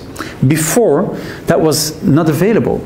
And that was NATO classified even. This was secret information, who has how much energy at their disposal and when they buy. Now, by using those publicly, commercially sold satellite systems, you can make a model to see, okay, and then you take all the ships, which are also in another database. Which ships are going where with how much oil and gas? How now they arrive? In the port of Zeebrugge, we have gas coming in from Algiers. And so we can see the gas central, when the ship is there, going up. And then for the next weeks, it goes slowly down till the next ships arrive. Yeah? And we can see ships from China coming. And so there are people who are trading in commodities who are using big data for really advanced forecasting models to take positions about what they see coming in and out. Yeah? So this is not something I first said you can all be a Google. Those models are not cheap to build. Yeah? But the value they extract from that are enormous. Yeah? And our governments are not using the same tools as big companies can use to hedge this and even bet against them. Like, oh wow, there's going to be energy shortages in Belgium. I'm gonna hoard all the available energy, and then when it's really expensive, I'm going to sell it to them because I know they're going to hit a heavy winter according to my meteor model, and I know there's no ships going there to bring fresh oil or gas, and there's going to be a problem in Russia because everybody's going to need in Eastern Europe for turn on their heating. Give you one theoretical example. Data exploration. There are tools. One of them is Dataiku. We'll come to them later. These are like Swiss Army knife toolboxes. When you go to big data and you go to big data discovery, you need to know what you're looking for. So you hire data scientists who clean the data and then look at correlations and use, and you have a business expert, or it can be, if it's medical data, you need doctors and biologists. If it's accounting data, you need accountants and financial experts. But these tools don't use all that. They just do a full discovery using all the available approaches of big data, artificial intelligence, of semantics, and so on. And they just go like, wow, I found this with that method, this with that. So this is exploring data. So that's making the inventaire and then figuring out, wow, that's really an insight we would never have thought about. Let's go and develop it. So that's the data exploration phase. You can contextualize data. One example of that is video. There is now algorithms. You give it a video feed, it will tell you what's in there. I now see a dog, I now see a person, I see two persons, I see a man and a woman, they're fighting, you have audio transcription coming with it, so you have, those subtitles on I would say BitTorrent movies, they're often first run just through audio transcription, so voice to text, and then somebody will improve them. And those engines get better and better because the accents are now being recognized through the Alexas and the Googles of this world, and what those algorithms have improved, they go back into other technology evolutions. So we can talk to devices which have been improved by voice assistants that are used in a completely different use case. Real-time events, event management, and stream processing, so those are really hard ones. You need to build quite a lot of infrastructure to manage streamed events. So if you want to have all the stock exchange data, all the Twitter feeds, all the Facebook posts, all the things that change all the time, like any IoT network that is like exhausting a lot of data, it's streaming data. It's coming in all the time. That means if you have a hiccup of 1 hour, you now have a queue of 2 hours of data, the hour that you were late in processing and the hour that is still coming in. So your infrastructure needs to make a decision. Can I scale it up and double my capacity to win back the hour? Or am I going to say, too bad, I lost 1 hour, I'm throwing away the queue or the archive, or if I didn't build a queue, I don't have it anyway, and I'm back online now, and I need to metadata, correct somewhere that I lost 1 hour of data. So I'm Proximus, I'm selling location data, I now have a network that went down and I didn't recover the last hour of data. What will I do? Yeah? Will I annotate it? Will I just not mention it? You will not know if you are the one buying the data to know who came to Tomorrowland. You will not know that there was no train for Ostend because the local collection point was disconnected for an hour. Yeah? If you annotate it, they can build a model And then it goes into the forecasting and the multi-scenario, like, oh, we probably had 20 people from Ostens in there. And then the business processing, this is where all the magic and where everybody tries to point. And so alert and respond, that was your example that you gave on B-alerts. Just the fact of being able to know who's where, you can send alerts. Because in my business, which is text-based data, so it's really like text-based data, for example, you can set an alert. If you're interested in a certain company, you put a VET number, and we alert you when there's a new publication. An email to say, hey, there's a new publication. This seems like a very stupid feature. It's the main feature attracting traffic to our website. It's people who came with a free account, they looked at the business page, forgot about it, and then 3 months later they get an update. Something happened at that company. I didn't even know I set an alert on that, but it's really useful because I was looking at this customer who was a prospect back then. Now they're a customer, and wow, they get a bankruptcy or a financial reform. I should immediately stop delivering them because I will never get paid. Or I should call out and say, hey, I see you're restructuring. What about my open invoice? Yeah? So that's a simple alert based on an event. The event being a publication. But you can also set alerts on a keyword. If you would set my name, and if I would appear in any publication in the Staatsblad, you will get an alert. Toon Vanagt is now appearing in this. You would have to look, what does it mean? But you get an alert. And so you would probably not know if you set up your company or if you set up a non-profit that you as a keyword are being alerted to instances that are interested in you because they have a business relationship with you or they have an exposure. You have a credit loan at the bank. I can guarantee you that if you go bankrupt, the bank will know. Yeah? Because they buy this information on a daily basis. And if it's a business, they will shut down accounts. And if it's a private person, they will make sure that they get their money and they start executing the mortgage collaterals that they have on your house. Location-based services, we touched that. So, again, this is one of my favorite slides. There's open data. So typically any content you can freely reuse and redistribute for any use without attribution. So that's the pure definition of open data. It's any content that you can freely reuse for any purpose. Yeah? There's lots of government data, there's lots of private data being opened under what is called CC0, Creative Commons licenses. 0 means no attribution even. So that's it's a key. And there's public data. This is a little bit more gray zone. It's on a website, it's on a social network, it's on a blog, a news feed, a product feed in e-commerce and more. But it's not formalized. It doesn't say come and get me and reuse me for any purpose. But it's, on the other hand, it's public. So you have consent in the giving it away. I see the person in the back doing direct marketing and marketing laughing because this is being massively used to enrich profiles without your consent. But hey, you made a LinkedIn profile. You put a profile picture on there. You're telling us where you want work. So next time you go to an e-commerce shop, they've enriched this information. This is a professional working there. This is what they look like, and so on. They use the picture. I know of one big e-commerce website. They use the Google Images to know, oh, we need to deliver a flat screen television. Is this a home? Or is this a pita shop where somebody has with a stolen credit card also deliver will just pop up when the delivery is being announced, walk away with the flat screen television because they had fraud like that. Because then afterwards, if it turns out that the credit card was stolen, they don't even have an address where it was delivered. So these are anti-fraud measures that are being used, but it's public data. Yeah? So they're using the images that is being sold, but you can discuss.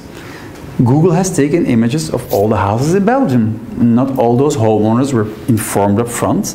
They can afterwards go there and blur their house, but it's the other way around. Yeah? According to GDPR, if you process, you need consent up front. And so there's other laws that say, yeah, if it's in the public domain, so if it's from the streets, I can take a picture of your house. The question is, can I process that and sell it? Google is selling this data through an API. So they're commercializing the public image of a house. And there's a whole question of what IP does the architect have? For example, Atomium, landmark, the architect's work has been protected very strongly. If you use the picture of Atomium on a commercial website, there is a lawyer that will contact you to pay IP rights. Because the family of the architect is claiming the full IP rights on any representation of Atomium. So, again, I'm fighting for open panorama rights, so I think that any panorama should be open and freely used without consent. but that's a personal opinion. It's referred to as panorama rights, that any landmark should be freely available to picture and to reuse for any purpose, because it's a landmark. Yeah? And then of course discussion is what are landmarks or not, but you can have an easier discussion about it. And then there's closed data. This is the data that's not supposed to be shared without your knowledge, and yet I don't know who of you knows the website I've Been Pawned. Have you been pawned? Yeah. So half the audience knows it. So the ones who don't know it, Candida, we will add it to the slide or to the email that we send you tonight.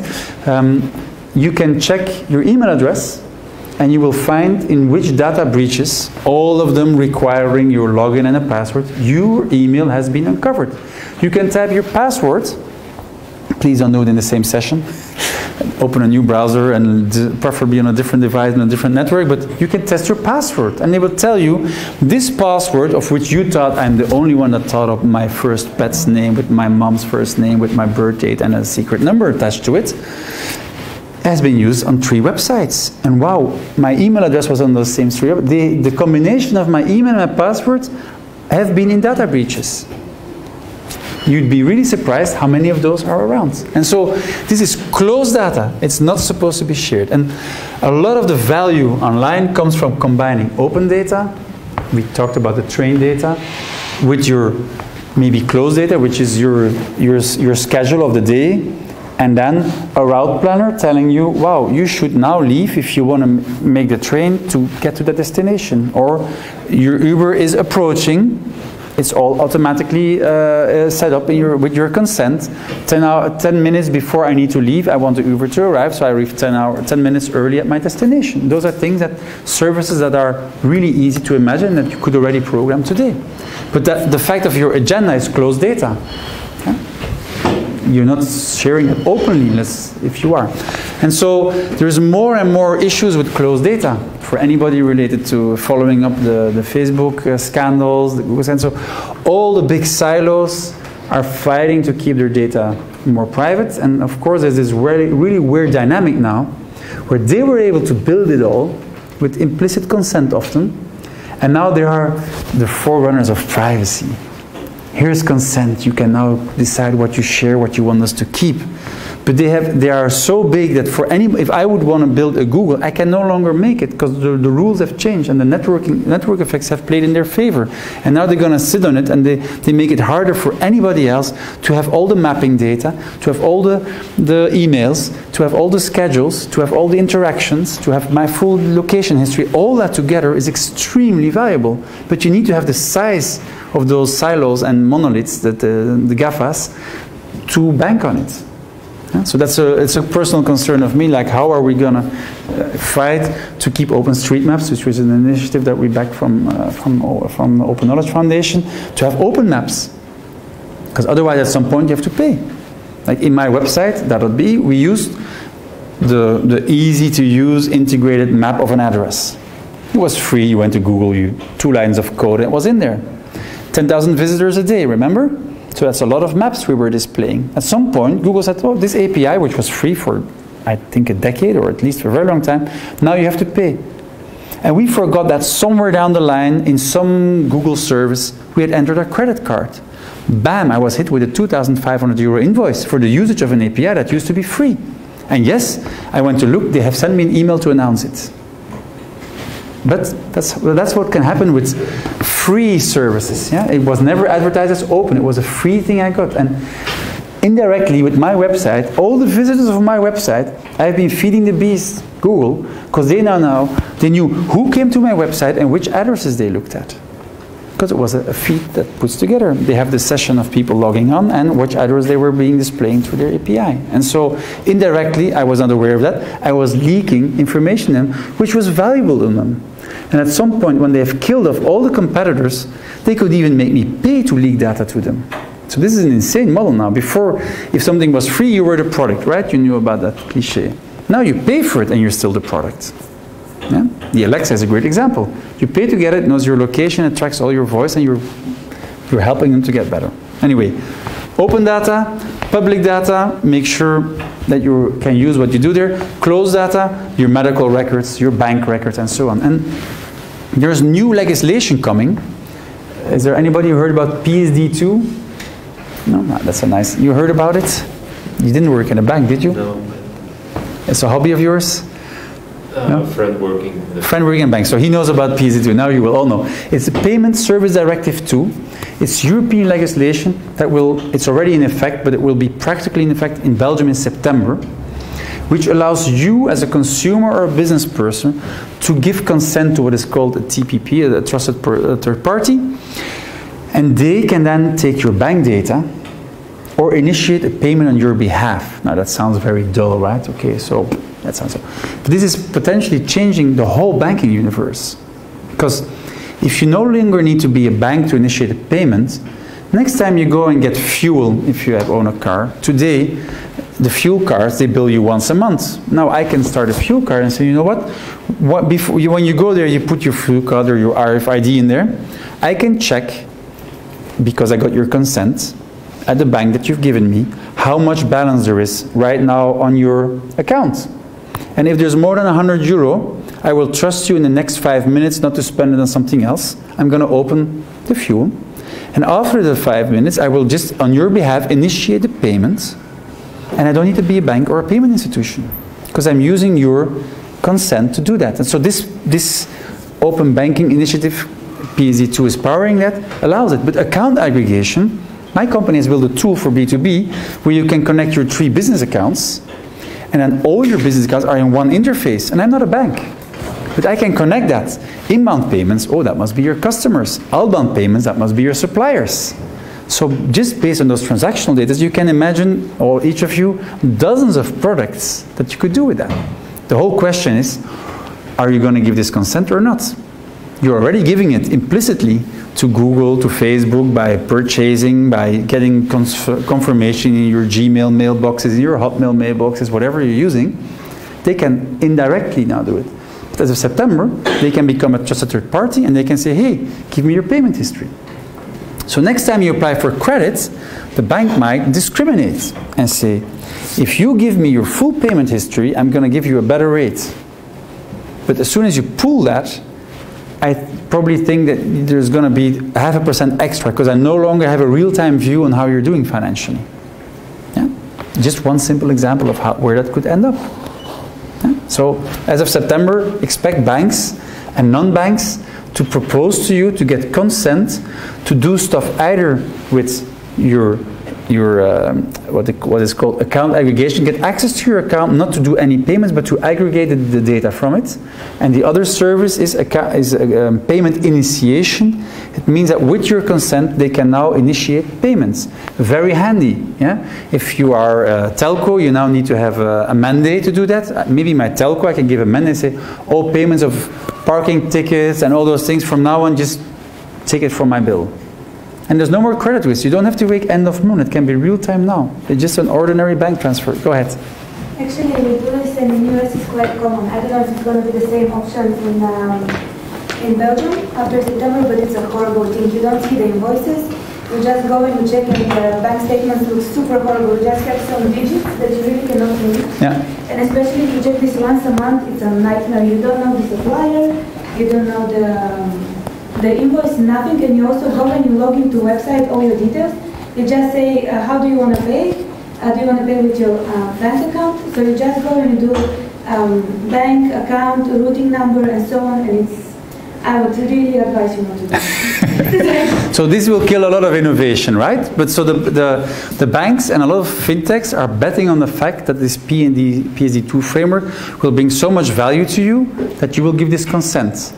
And the banks themselves, like KBC, Belfius, they've already started offering the service that you can add other bank accounts to your bank. So in Belfius, you can add the KBC account, and in KBC, you can add the Belfius account, which a few years ago was mind-boggling, right? You're logging into your bank, and you see the other bank's statements in there, aggregated.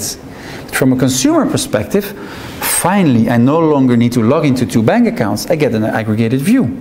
Yeah? And if those views get enriched the proper way, not the bad way that you're experiencing in the US, that's because the US system is a very old school system. What they did is, you had 2 types of login. You had a login, one for view and one for transactions. Basically, that was a split. And for over 20 years already, people were used of giving their view to many instances.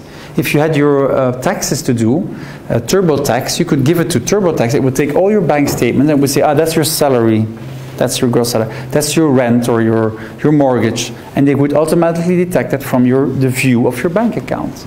But that was not very granular. It was all or nothing. It would be the same. And so this PSD2 is opening the opportunity for you to be with full consent saying, for this purpose, that counterparty gets access to that information for that amount of time or until I pull my consent again. If you pull your consent, in certain cases they have to remove everything they have, or depending on the type of transactions you did. Yeah? So for anti-fraud they can keep it, but they can no longer do prospection on it. And it's the GDPR that will apply to what happens with those data. But so an example of very close data, right? Your financial transactions, you are aware that's worth a lot of money to a lot of people. If you can get that, because I can profile you. Where do you spend your money? How much do you earn? With seasonality? Did you get windfalls that you have to spend unexpectedly? Did you go in the red? And so on. So very valuable data now being opened under a new legal framework, PSD2. So remember it. It's a good acronym. But that also means that all of you who are in business, as of September, you have new payment options. You have new credit scoring options. You can imagine new products where the payment is happening in completely new ways that were not possible before. Yeah, so take that into account too. So I will now quickly run you through, because it's maybe we should do a short break or we go straight to the pizza. What's you don't know how late does the pizza arrive? In half an hour. Do you want to have a break or we go straight to the pizza? Pizza? Straight to the pizza. Good, we go straight to the pizza. So I'm gonna ramp this up a little bit. So this was a 2012. You know those landscape things? You don't have to read on there. You get it. But so somebody went through the effort of saying which technologies. In 2012 we had Hadoop, MapReduce, Mahout, Apache H-based Cassandra. Those were like the underlying technology of a typical big data stack. So you can name those, see those. You had infrastructure as a service, Amazon Web Service, Windows Azure, InfoChips, Google BigQuery. Some of them are still around, some of them grown, some of them not. The Amazon Web Service turned out to be a very profitable business for Amazon. It started out as they were a web shop. They learned a lot about how to host big websites, and they made it into a commodity for others. So something they learned by hosting the Amazon web shop. They compute infrastructure which was highly resilient. They put it into a cloud and they allowed others to build similar stuff on top of that. Everyone's like, well, how are you ever going to make money on that? It's like a side business. It was like a few $100 million the first days. Now it's a multi-billion-dollar business. It's the highest margin business in Amazon right now. Yeah, so it's bringing literally billions of profits a year, this infrastructure as a service. Then as honest. Now it's not about all those logos. Go to the 2018 one. Bam. It means the buzzword big data has catch on. Hadoop is still in there, but you have so many data sources and API providers, so many open source tools, so many platforms, so many infrastructure things. So it became like impossible. You need like a loop to go and understand which. So there is more tools than you can ever imagine. Yeah. So and more providers than you can. So this shows, if you hear the buzzwords, those are all the providers. They're selling you the shuffles. You know, when you have a gold mine, there's a few people who make money because they hit the gold, but the ones that always make money is selling the shelves to the gold diggers. These are all the shelf sellers. Yeah? They're trying to sell you the tools to find that golden nugget that your business might be going for. So huge industry.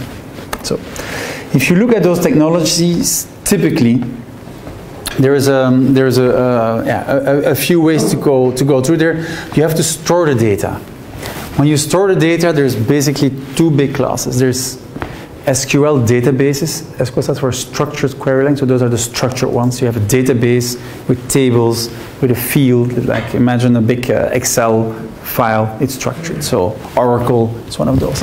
And then you have graph databases. So Neo4j, for example, is a database that works with a graph. So you know those social graphs where you do, business graphs where you have a person and a location, and you can do attributes to it, and you get these spire things, you know, those webs, and then you can drill down in them and go through and see relations between. That's what's called a graph database. So this is a different way to store data and to visualize.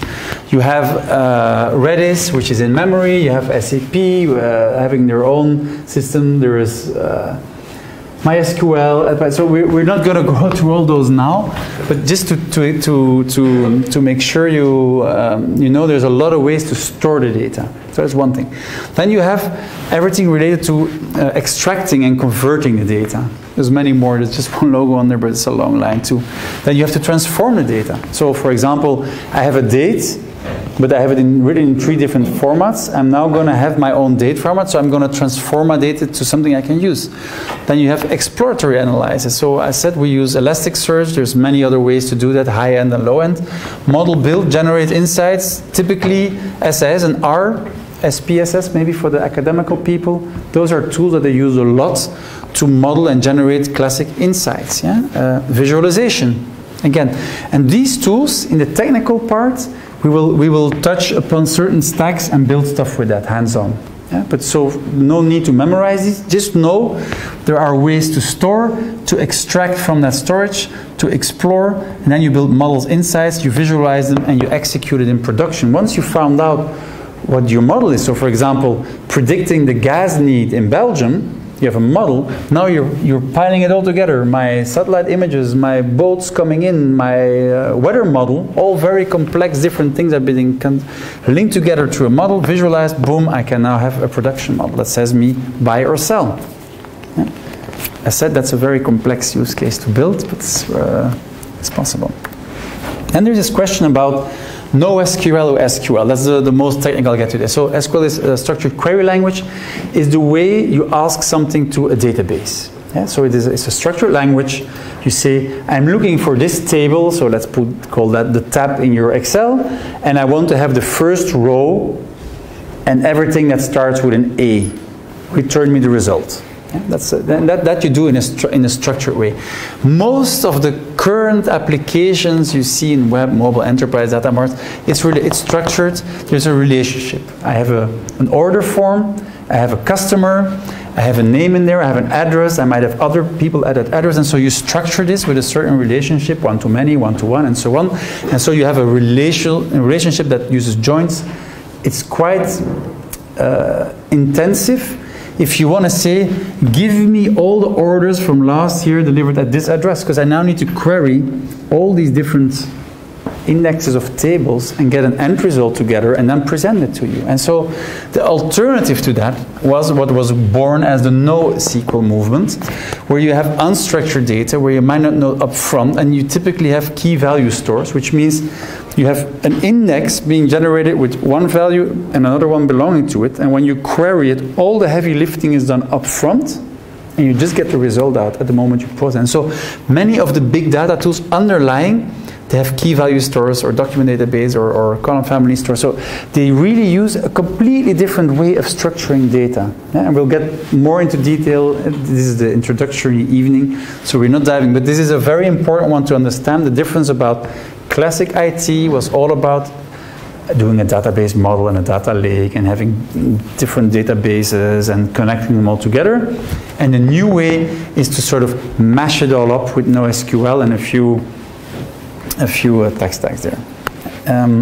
Turning big data into value. So we'll go through examples, but in financial, the whole thing of anti-money laundering, fraud detection. It's sometimes it's easy to understand, sometimes not. So I'll give you one example. I have a 19-year-old son. He got threatened, had to give away his phone. He calls me, and we had agreed at home that if you get under violence threatened and your phone gets stolen, we buy you a new phone, because we don't want you to get beaten up over a stupid piece of electronics. Yeah. So he calls like blah, blah, blah, went to the police. So I was in London at that moment of time. I was going to order him to ease the pain and the tears, order him a phone. So I ordered, he sends me the URL, because of course the kids choose their own phone. I would like to have this replacement phone. The cheapest one was on a Dutch website. I was in London with a Belgian credit card. So I ordered that phone, and in the last basket, things like a fraud, it didn't say fraud detection, it said transaction this disapproved. Called the help desk. It was late in the evening, nobody to be called. So I was like, why does it mean this was a very large e-commerce website? I was like, oh wait, let me take a proxy. A proxy is most of you probably know it, but it's a technical way to which you don't, the other side sees you from a certain IP address. So I set a proxy from London to Belgium. I logged into the same website over the proxy, a new basket, remove the cookies, a new window. I make the same order. I come to the end, put in my credit card, bam, the transaction goes through. Why? Because there was a fraud detection saying like, wow, it's highly unlikely that a Belgian in London is going to order a phone in a Dutch website to get delivered in Belgium. So all those things, that's fraud detection. And the other way, I have a technical capacity to overcome it. Because I understand, it must be the, yeah, of course, it must be the fraud detection. So this is looks like a dodgy transaction. Yeah? So you can use technological means to overcome the algorithm. Now this is a very basic, stupid algorithm. I think it was a very stupid way to limit their sales, because I can't be the only one who does it, but it's an edge case, you know, it's an exception case. So in anti-fraud, all the exception cases, we throw them out, because it's costing more to have the stolen credit card with a London hacker being asked to deliver from a Dutch website on a Belgian address. We didn't prior know to this. So we're not going to serve the customer. Yeah? Anyway, financial data, a lot of fraud detection going on if you make payments. Sometimes it's really, really stupid. A friend of mine was in Brussels in the Rue de Téhéran. And as you know, Tehran was in Iran. And there was sanctions against Iran. And so the bank was not allowed. They had a huge fine. You can look up which bank it was. They had a huge fine because the Americans said, you've been dealing with Iran, they're under sanctions or not. So they put in anti-fraud. And as soon as you had Tehran, there was like, whoa, stop the transaction. We cannot do that. Yeah. Just because the business address was Rue de Téhéran. And so every single day, payments were late, refused, and they said, please, could you move your business address? Why? Because this is our anti-fraud will not let it go through. So this is a stupid example of how anti-fraud gone wrong, being so basic. Yeah? There's a lot of basic anti-fraud going on because the keyword was in there and it was on the list of forbidden words. Yeah? If you want to get flagged in international databases, wire €1 to somebody with bomb in the statement, yeah, you might get questions. Those things are being kept for a long time. Those log files are being kept for a long time, and they trigger security services. I was very amazed myself. I was interviewed by the Belgian Secret Services because in 2001, when the attacks in New York happened, at a call center, they did outbound calls, and somebody had forgotten to make the right, so it was a mobile number, they did 0047 something, and they dropped a number, and they called to Iraq on the day of 9/11, on the morning of. 2 weeks later, 2 officers came in, like, yeah, we want to sit with you, we have the log files. Somebody from this office called to Iraq. It's like, no, we don't call, we don't do prospection in Iraq, it must be a mistake. No, I want to see who made the call. And so we had log files, and ran in the log files. And you saw the wrong number, and 1 call later was the right number. They could have figured that out, but no. They had gotten, this is 2001, lists of everybody who in that period made phone calls that had never called before. This was suspicious, and they went to manually check all the people that made those calls. Weeks later, again, log files, anti-fraud, you leave information, even the veracity was extremely low. And they could have done an algorithm knowing like, okay, if you call this number and then a corrected number, you can discard it because we must have been the only ones doing that, yeah? But they went for every single element because it had such a high threat level, or they wanted to please whatever service gave them that number to check who had called that number. So, retail, targeted ads with somebody in the back doing that, right? You typically look for the right segment, audience. Segmentation of the NP. Sorry? We do the segmentation of the NP. That's yeah. Like a database shared in Nielsen and the Gradient. Okay. And then we capture the, like, they don't share exactly like the cookie or the IP for GDPR compliance, but we can say, please, to that server, address this pool. We don't see exactly, of course we never attach any kind of personal information to a profile that we set in the sector, but we can say we can aim to pools, and we have like basic information about where, like social behavior and consume, like behavior and consume. But so you get aggregated data about the IP address of what they consume? A pool of, no? The bad is, we don't know before where the ads will be served to whom. Okay. Okay, we have a pool. Yeah. Then when we serve the ads, we have the log of the ad server. So from them, we have like all the things that you said, like fingerprinting from the device. So does everybody understand the fingerprinting of devices? You all know about this? Oh, no? So you think that you need to give your login and password and then link it to a user account. But if you have any of these or these, the unique combination of the OS, the screen size, and the apps I installed on my phone probably already singles me out of all the phone holders of this brand. We run attribution model and cross-device attribution. Yeah, listen about this. This is it's very rare to have someone in the room who will explain this is happening. So they do cross-device identification.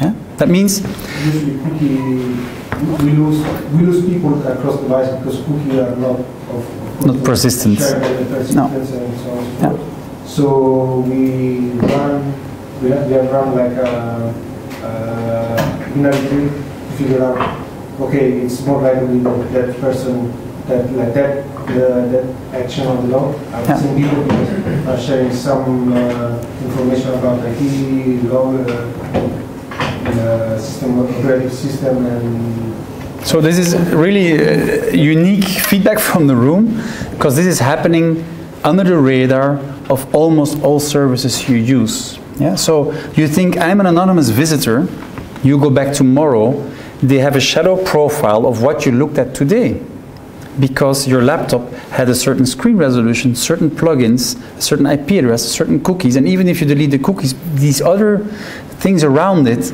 will still give away who you are.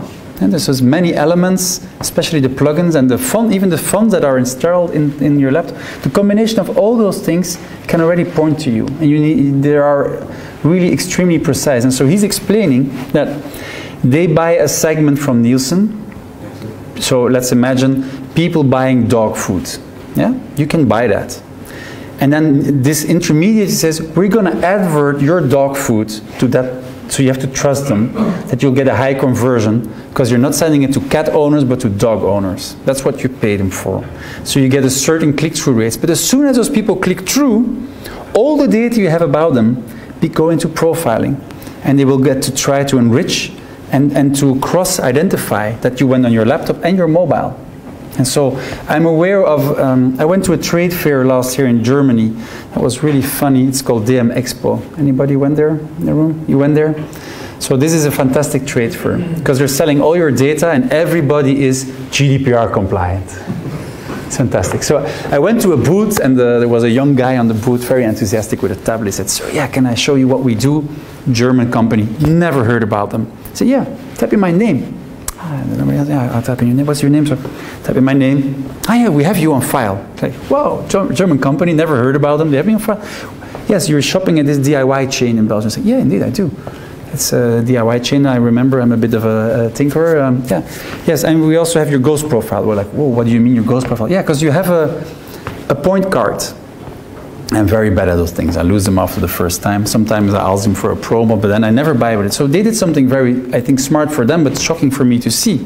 Because when I got my point card, where they could build up a profile for marketing, I paid with my payment card, which, as you know, has unique numbers linked to it. And so every follow-up payment I made in the shop with my stupid Mr. Cash card was linked to my ghost profile. I didn't use my points. If I would log into the card, I wouldn't see the purchases, but the shop would still know it was me.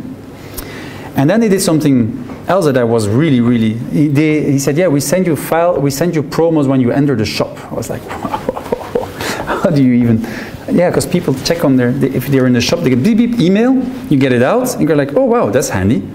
I'm in this shop, and now I get a promo. And they know what I've bought through my profile, so they give me the promo for the right stuff, so I'm going to buy more, or the promo that they want out anyway. I said, how can you know I'm in? Ah, that's very simple. You've been X number of times. You have all the Bluetooth devices, and all the Wi-Fi devices, everything trying to connect to the free Wi-Fi in the shop. So we cross the people at the till, and it is enough 3 visits to know exactly who you are. And so from that on, you go into this chain, they have your Bluetooth, and they link it to the transactional email sending the promo, because they have very high open rates when you're in the shop if you get a promo from that shop. And that's to show you, this is about big data, huh? This is retail. I'm pretty sure I never consented to that. Yeah? And I didn't even know the company, and they had my full history of me going in the shops. They knew who was queuing before and after me. Yeah, because you had a queuing history. So they did stuff that I was like, but why would you even want to keep that? Sometimes it's useful for us to know that you always shop like a handyman that brings the customers along. And he makes the customers pay. But for them it's very valuable to know that the handyman was there. They get them through his phone. So they build profiles of handyman that buy more than any person can buy, but they know that the promos going to the handyman, it has to be different. Because he comes in with customers, and one time it's a bathroom, another time it's a kitchen, and it's a garden house. So it's a crazy profile if you look at this person that was at the till not buying anything. But they did have it on file through the mobile. Yeah? It's because they have this EY chain as client, right? It's the only reason that this information, or did they find it someplace else? They had them as clients. Yeah, so the talk started nice, and I was really impressed, and the guy was really enthusiastic, explaining how they did it. Yeah, we have Bluetooth beacons, and we connected the Wi-Fi network, and we do the transactional emails, and it's all marketing automation, and we build the profiles for it. So I was like, wow, this guy, they know their shit, and they have a nice platform for the retail chain. Then his boss came. He was like, what are you doing? I'm showing these gentlemen from Belgium that we have all this data. And he was like, you're not allowed to log into the customer platform. I told you so. That's only for internal demos and training for the customer. That's not to show the trade fair. Sorry, sir, can I have your card, please? I will apologize. I have to report a data breach, blah, blah, blah. I don't think you did that. But so I saw the insights or the underbelly of what one chain knew about me. And you just confirm at your company, you use similar techniques. You try to identify customers, but this is not gray zone. This is just from a GDPR perspective, this is just illegal. Because as a consumer, none of you would have consented to that. But from a big data perspective and a marketing perspective, it's gold, right? And so this, sorry? Sniffing is not illegal in Europe. Sniffing is not illegal in? Europe. In Europe, okay. So the sniffing he's referring to, so it's not about your perfume in this room, don't worry about that. The sniffing he's referring to is like you put a Bluetooth and a Wi-Fi sniffer, and everybody who walks in here gets tracked by it. And by the location of where you put it, that sniffer would now know that we are here all together. Apparently not illegal. I would say that when you cross that with other data and process it, it would become illegal because I have not consented to that usage of my data. Yeah, but so that's the legal opinion that I would have on that. But the action of the sniffing is not illegal, and so it's being used because it's not illegal. Yeah, and so you don't need to be hooked to the Wi-Fi. No, that's the amazing part of it.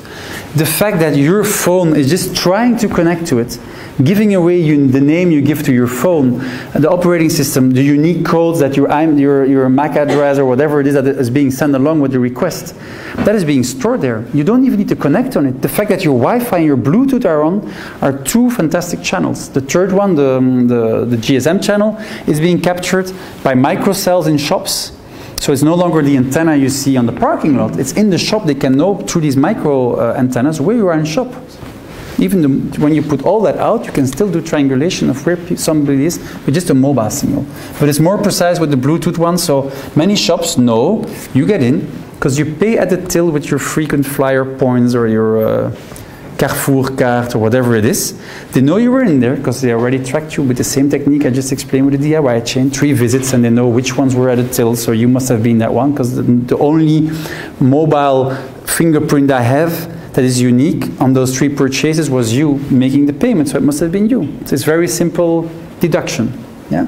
And so the next time you walk in, they now know in which lane you are because they do targeting and they can now track your profile to see, oh, you spend a lot of time in the vegan or in the bio department. We're going to, from now on, we will spend you more specific. If they would not track that through your purchases, we can specify the message on that. All all retail chains in Belgium have very elaborate profiles on all their customers with these frequent flyer, with these loyalty programs. If you get a Colruyt folder at home, it's yours. In the old days, there were like 60 different types, segments. You would be segmented into it. But my wife is vegetarian. We eat hardly any meat at home. I never get meat in my Colruyt folder because they know we never buy meat. Yeah? So it would be a stupid waste of paper to sell me a meat promo because it will never sell. And they know this. They sell all the eco-bio products because that's the products we buy there. Yeah? And so that's what profiling is about. You were thinking like, no, there's not more. I think that only Colruyt is doing that very well. Profiling and making personalized ad and valuable data print for the folder. That's the others are not so. Were not so. So they were definitely very early. Colruyt is a historic leader in this market. Actually, around the corner, you have one of the first Colruyts, the one on the right behind the building. They had ponskaarten already in the 70s, which are like these data punch cards. So they already had computers in the shop to do stock and inventory. And they were among the first ones to do good profiling. They actually used the SAS software for that. So it was one of the tools you saw here. It's one of the closed source tools. But see, they profile with that. And they have a lot of profiles on you. And so maybe let's go through those because we have those pizzas, or we hope to have those pizzas soon. So how to start smart, review your data. What do you have? And so I said this is the beginning of the course. For the next 9 sessions, we will touch deeper on many of the elements we've just given you in this big blast tonight. I know it's a lot of information that went your way. But so what do you have? How is it used? Are you allowed to use it? Yeah? Do you have expertise to manage your data or not? Many companies have a lot of data they didn't have. So those Bluetooth sniffers and Wi-Fi sniffers. Many companies have a Wi-Fi hotspot, but they never even use the logs. They even know they had logs in that machine. Yeah? But that Wi-Fi hotspot has a log in it. And if you bought it recently, it probably went to the Cisco cloud or wherever. You can go and pull everything back without knowing that you collected this. It's still in there. If you're privacy aware from now on when you shop, you will probably disable, either go on airplane mode or disable your Bluetooth and Wi-Fi, so at least only the telco knows where you are. Yeah? That's the other result of following this course, that you probably become more aware of how many data elements you're leaking that are being used before or against you. The companies recollecting will say is to raise your user experience. The privacy aware in the room will say it's to price discriminate and to resell me, and I didn't consent to it, so please remove it. Yeah. Ask the right questions. Yeah? How is it used? Are you being specific enough when you ask consent, for example? Can you, in the GDPR, it's very important that you specify the users of your website or service, what you're going to do with which data element, what they can expect it to be used for what term you store it, how they can pull it out, and so on. And then make your own conclusions, of course. Huh? Did you do a sense check on the data that you have? Are you collecting with a certain hypothesis? Is it important for you to know if you have men or women as customers, as prospects? Yeah, then you should not ask it and not store it if it's not important to the type of product you sell. Yeah? What else do you need? So the challenges are scalability. Like we gave examples. If you start taking real-time data, it explodes. To take the example of the sniffing, that's not illegal in Belgium, that you seem aware of. If you do that on all the points of sales of your customer, that's a lot of data you're collecting. Will you collect it every second, every minute, every 15 minutes? Depending on how much data you want to store, the scalability of your infrastructure, the needs will be very different. So you need to determine, what am I going to need? What is the data quality? How will I secure it? Like, is this open data? Is this closed data? Am I the only one who should see this? Do I want to share this and expose this to my customers? Should they be able to pull the reports themselves? Should they be able to pull all the reports themselves? Which elements were exposed? The cost management, do I generate actionable insights? And do we have the talent to manage all that? Today, I think that's one of the reasons you're here. There's a huge shortage in people who understand big data, who understand how to pull value from them. And if you go further in this field, you can rest assured that you will not be in a shortage of interesting job opportunities for the time to come. Because this is really a field where we lack a lot of people that understand what you could do. And so it's no longer, please look for this relation. It's like, hey, I came up with this idea. With that, what we have in the open data, we could now provide this service or monetize other things. Now I will, until the pizzas arrive, I will just do some practical examples. I'm just going to look if Candida is still around here. Candida, have the pizzas already arrived? Ooh, then we're going to rush through this very quickly then. That's right. Data for good, a large hadron collider. Yeah, this spitting the smallest possible entities to a wall, get the data out of it, and then analyze from what you find where the explosion happened in the LGC. What happened? That's data for good. Yeah. Then you have fake data. Volkswagen Group, Audi. Exhaust pipe. We make a program built by Bosch. We put it in all the cars, and the cars will now auto-detect. This was Internet of Things and sensors that will detect, am I being tested or not? When I'm being tested, add this product to the diesel, so my exhaust goes down. If I'm on the road, don't bother using this product, because our customers will not go to fill it all the time. We just let you drive with full exhaust. That was something put into millions of cars. Somebody using sensors and software for what we now consider a very bad use, to try to jump a hoop on legal standards. And all the regulators in the world looking the other way or not wanting to go too deep into recertifying that. Yeah? I'm going to skip these, but all these sites have been leaking data. The most probably sensitive one for the ladies in the room, if you ever did ovulation cycles in an app to see like, okay, natural birth control or not wanting to get pregnant, wanting to get pregnant, whatever it is, there was a real-time API on those apps going to Facebook. Can you imagine? Like, this was not advertised in those apps. Yeah? But based on your temperature, based on other data that you feed into the app, your cycle, this was being fed into Facebook. It's linked to your mood, it's linked to whatever. So this is data was definitely supposed to be private, that was exploited and openly. This is not a made-up story, this is documented. So this was one of those ovulation cycle sites sending an API. There's incredible things that have been leaked to and from Facebook, but I'll let you go there. There were app events that were like, if you used activity trackers, that was all shared. There's a famous example, and I want to, it's a very dangerous one because it's the most used, not fully documented, and probably it has some truth to it, but it's already being exposed as not going that deep. But this was a story that struck a chord, and as a storytelling works very well. A father got really shocked because his underage daughter got a folder, not from Colruyt, but from one of the others, from Target to be precise, with baby stuff, young mom and baby stuff. And he were like, listen, dear Targets, I hereby complain, because what do you think that you are? You're sending, you're trying to get my daughter pregnant or what, and she's a young woman, and she's and then it turned out that she was pregnant. And so at some conference, the data scientists of Target gave this as an example of things that they could predict.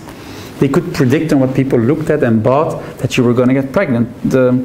I had somebody from a Belgian chain telling me that on average they have to sell 2.5 predictor sticks before the pregnancy kicks in. So the retail, if you buy it at the retail store, this is being tracked. If you buy that with your Ghost card or the retail chain now knows that you are buying predictor sticks. Yeah? You don't buy those for no reason. Yeah? So you can do prediction models on those. Yeah? And so you're leaking data for unexpected. But so anyway, this story is short. Then he had to write a letter, so apologies, my daughter has just admitted she's pregnant. How did you know? And then the data was like, oh, well, our predictive model knew about that, so we were already sending the folder. So this is not, it's stadsverhaal, as they say in Dutch. It was said by somebody one line in a conference, and it was then exploded by a journalist, and that article went viral. It has been debunked in the meantime. But it's a good story. We all like to believe like, wow, they're that smart. It's probably the models were not that good, certainly not at that point. This is one I love. Strava, Runkeeper, anybody uses those? Yeah, a few people in the room. It means you do sports, you run, or do another sport. So you buy the device again, you buy it. You didn't get for free. You get users from it because they make like, oh, today you've been running 10 kilometers, this is your third fastest run, or you can make groups with friends and wow, you're running more than your two friends, so we can send, as they call, social nudges, like your friend is running this week, you haven't run, so working on those psychology that you should run too. So they sold literally millions of those devices and people installed the app, and so the device went to their phone and they store everything in the phone and the phone uploads it to the cloud, or the phone or the device directly the tracker to the watch or the heart meter or whatever they used. You have a few of those platforms. And then it turned out, they were like, oh, we could do a global heat map. So the central platform, who has aggregated all the runs in the world, was like, oh, it's great, we can compare US East Coast, West Coast with Europe and how many people run and how far on average, and oh wow, we could do a map of the best ways to run in that region, because that's where most people take their Sunday run. Yeah? And then it turned out that they exposed this. Because people in the US military, they had those devices, and when you're a soldier apparently, you train a lot, and if you're in Afghanistan, you train in the compound of your secret mission. And so now Strava, a private company who had no contract with the military, had perfect maps of where you could run in the military compounds in Afghanistan in some location that was nowhere exposed, in the middle of the desert, hidden from satellite images, blurred because it was a military region. And so this is like unintended leakage of data through a commercial player, because a soldier, they like to go running. They never ask approval to the army. Can I wear my fitness tracker when I'm in Afghanistan? You go like, oh, it's a private fitness tracker, who cares? It was all uploaded to the cloud of Strava and Runkeeper and all those. Exposed, famous example. The Tesla one, you've been reading the stories, let's skip that one. Waze, very, very interesting one, because it's using all the nodes in the network to predict models of traffic. So I should probably, we're at the end of the day here, you're gonna get some shiny screens if I walk onto the cable. They use all the data submitted voluntarily by users in return, and they give you nudges like, hey, if you report a car or a police car on the side of the roads, thank you very much, and this many drivers have thanked. So they use a combination of IoT, your device, combined with what the interaction you give from the car, which is crazy because you should focus on the traffic and they want you to push like, oh, there's a dangerous situation here. And they give you a social nudge. Wow, thank you. 5 drivers have thanked you for putting that car accident in there. So, but very interesting model. I heard about a data scientist who pretended to me, I haven't seen it work, that he had devices using like proxy, but then they use a layer in between with a fake location. And so if he was somewhere and wanted no traffic, he would pretend the streets ahead of him to have a lot of traffic in them. So Waze would send everybody in different ways, and then he would drive when there was no traffic. I have to see that work, because if he drives through it, he has a magic car that flies over them. But it's appealing to think, yeah, now you can scam the algorithm, because if you have 20 devices, which would be the model of 100 cars, because only 1 in 5 cars would, for example, have this one. If you can send a fake location to it that moves very slowly, it's going to say, these streets are blocked, and then they send traffic elsewhere. Gonna skip that one too. This is we'll share the video for you, but acoustic sensors. You only need a few. In the US, huge, I understand you came from there, huge gun violence issues. Yeah, that's in certain cities. I don't know which ones you lived in, but in many cities they have people shooting guns. There's algorithms using the audio. So on the street poles, they just put a listener. So this is pre-cameras, and it detects the difference between somebody slamming a door of a car and somebody shooting a gun. And so when it detects guns, police alert that we have just detected 3 gunshots in that area. So using IoT sensors, but it can be used for many more things. All the electricity lighting now almost has IoT in it, even Bluetooth sniffers, as you refer to. It can detect how many people are working in a street. It can light the street when there's people going through and shut it down when there's nobody. You have less light, or 1 in 3 when there's nobody in the street. So we go more and more to interactive cities and city infrastructure, which is being turned on and off depending on the uses of the people that are expected to pass through or that are passing through. You've seen probably a few of these. Fully artificial images, synthetic images built from real images. Yeah, there's GAN networks, adversarial networks, that allow you to build stuff, and you can now even give weights to that and say I want more nose, I want more, the mount needs to be more open, and it has been modeled. And so there are now databases full of fake synthetic images of people that do not exist, and we as humans can no longer tell them apart. We think that's a human image, somebody that doesn't exist. So more and more will be fixed. And the last one, I'll go very quickly for this one, is the right to repair movement. So John Deere, one of the biggest, so this is farming. We think low tech. No, it's actually a really high tech industry. And a farmer buying a truck is buying a big data center on wheels nowadays. Those trucks, they can drive themselves with very precise GPS. They know how much traction you need to put, they know what's in the road, they know when they pass where, how you can fully program it. And so when they break down, it's a computer, you have to go to the repair center. And as it turns out, we as consumers now buy products with the price, either with discrimination or not. And Tesla had an example of that. People bought Tesla cars with a smaller battery. And then you had, I think it was a storm or a tornado coming in. And I said, oh, good news. Everybody with the, and I don't take me on the kilowatts, everybody with a 60 kilowatt battery now gets a 75 kilowatt battery for 24 hours to run away from the zone. We're like, what? I bought a cheaper car with 60 kilowatts, which was supposed to be a smaller battery. And now software over-the-air update of my car gives me the extra kilometers to drive far away from the tornado zone. Why? Because they produced only big batteries and the software would limit them. Yeah? So it was cheaper only to have big batteries. And this happens more and more. You buy products, so these trucks now, you can buy updates of power, of battery, of extras, but you need to pay for them. And so there's farmers who have a very special idea about this, who fight for the right to repair. I buy a truck, whatever is in there, I have the right to repair it. Also meaning I can overclock, as you would do in a computer. I can get the full battery. I can get more power if I can tinker with it. And so there's been lots of trials in the US about the right to repair. Because the company likes to say, if you tinker around with the software, all warranty is void. And so current case law says, no, as the owner, you own it, you can tinker around with it. You cannot complain it doesn't work anymore, but you're allowed to fool around with it. So with that one, we're going to end the first session. We're going to have pizza. So I don't know if the pizza is going to be served here or in the room. We're going to serve here.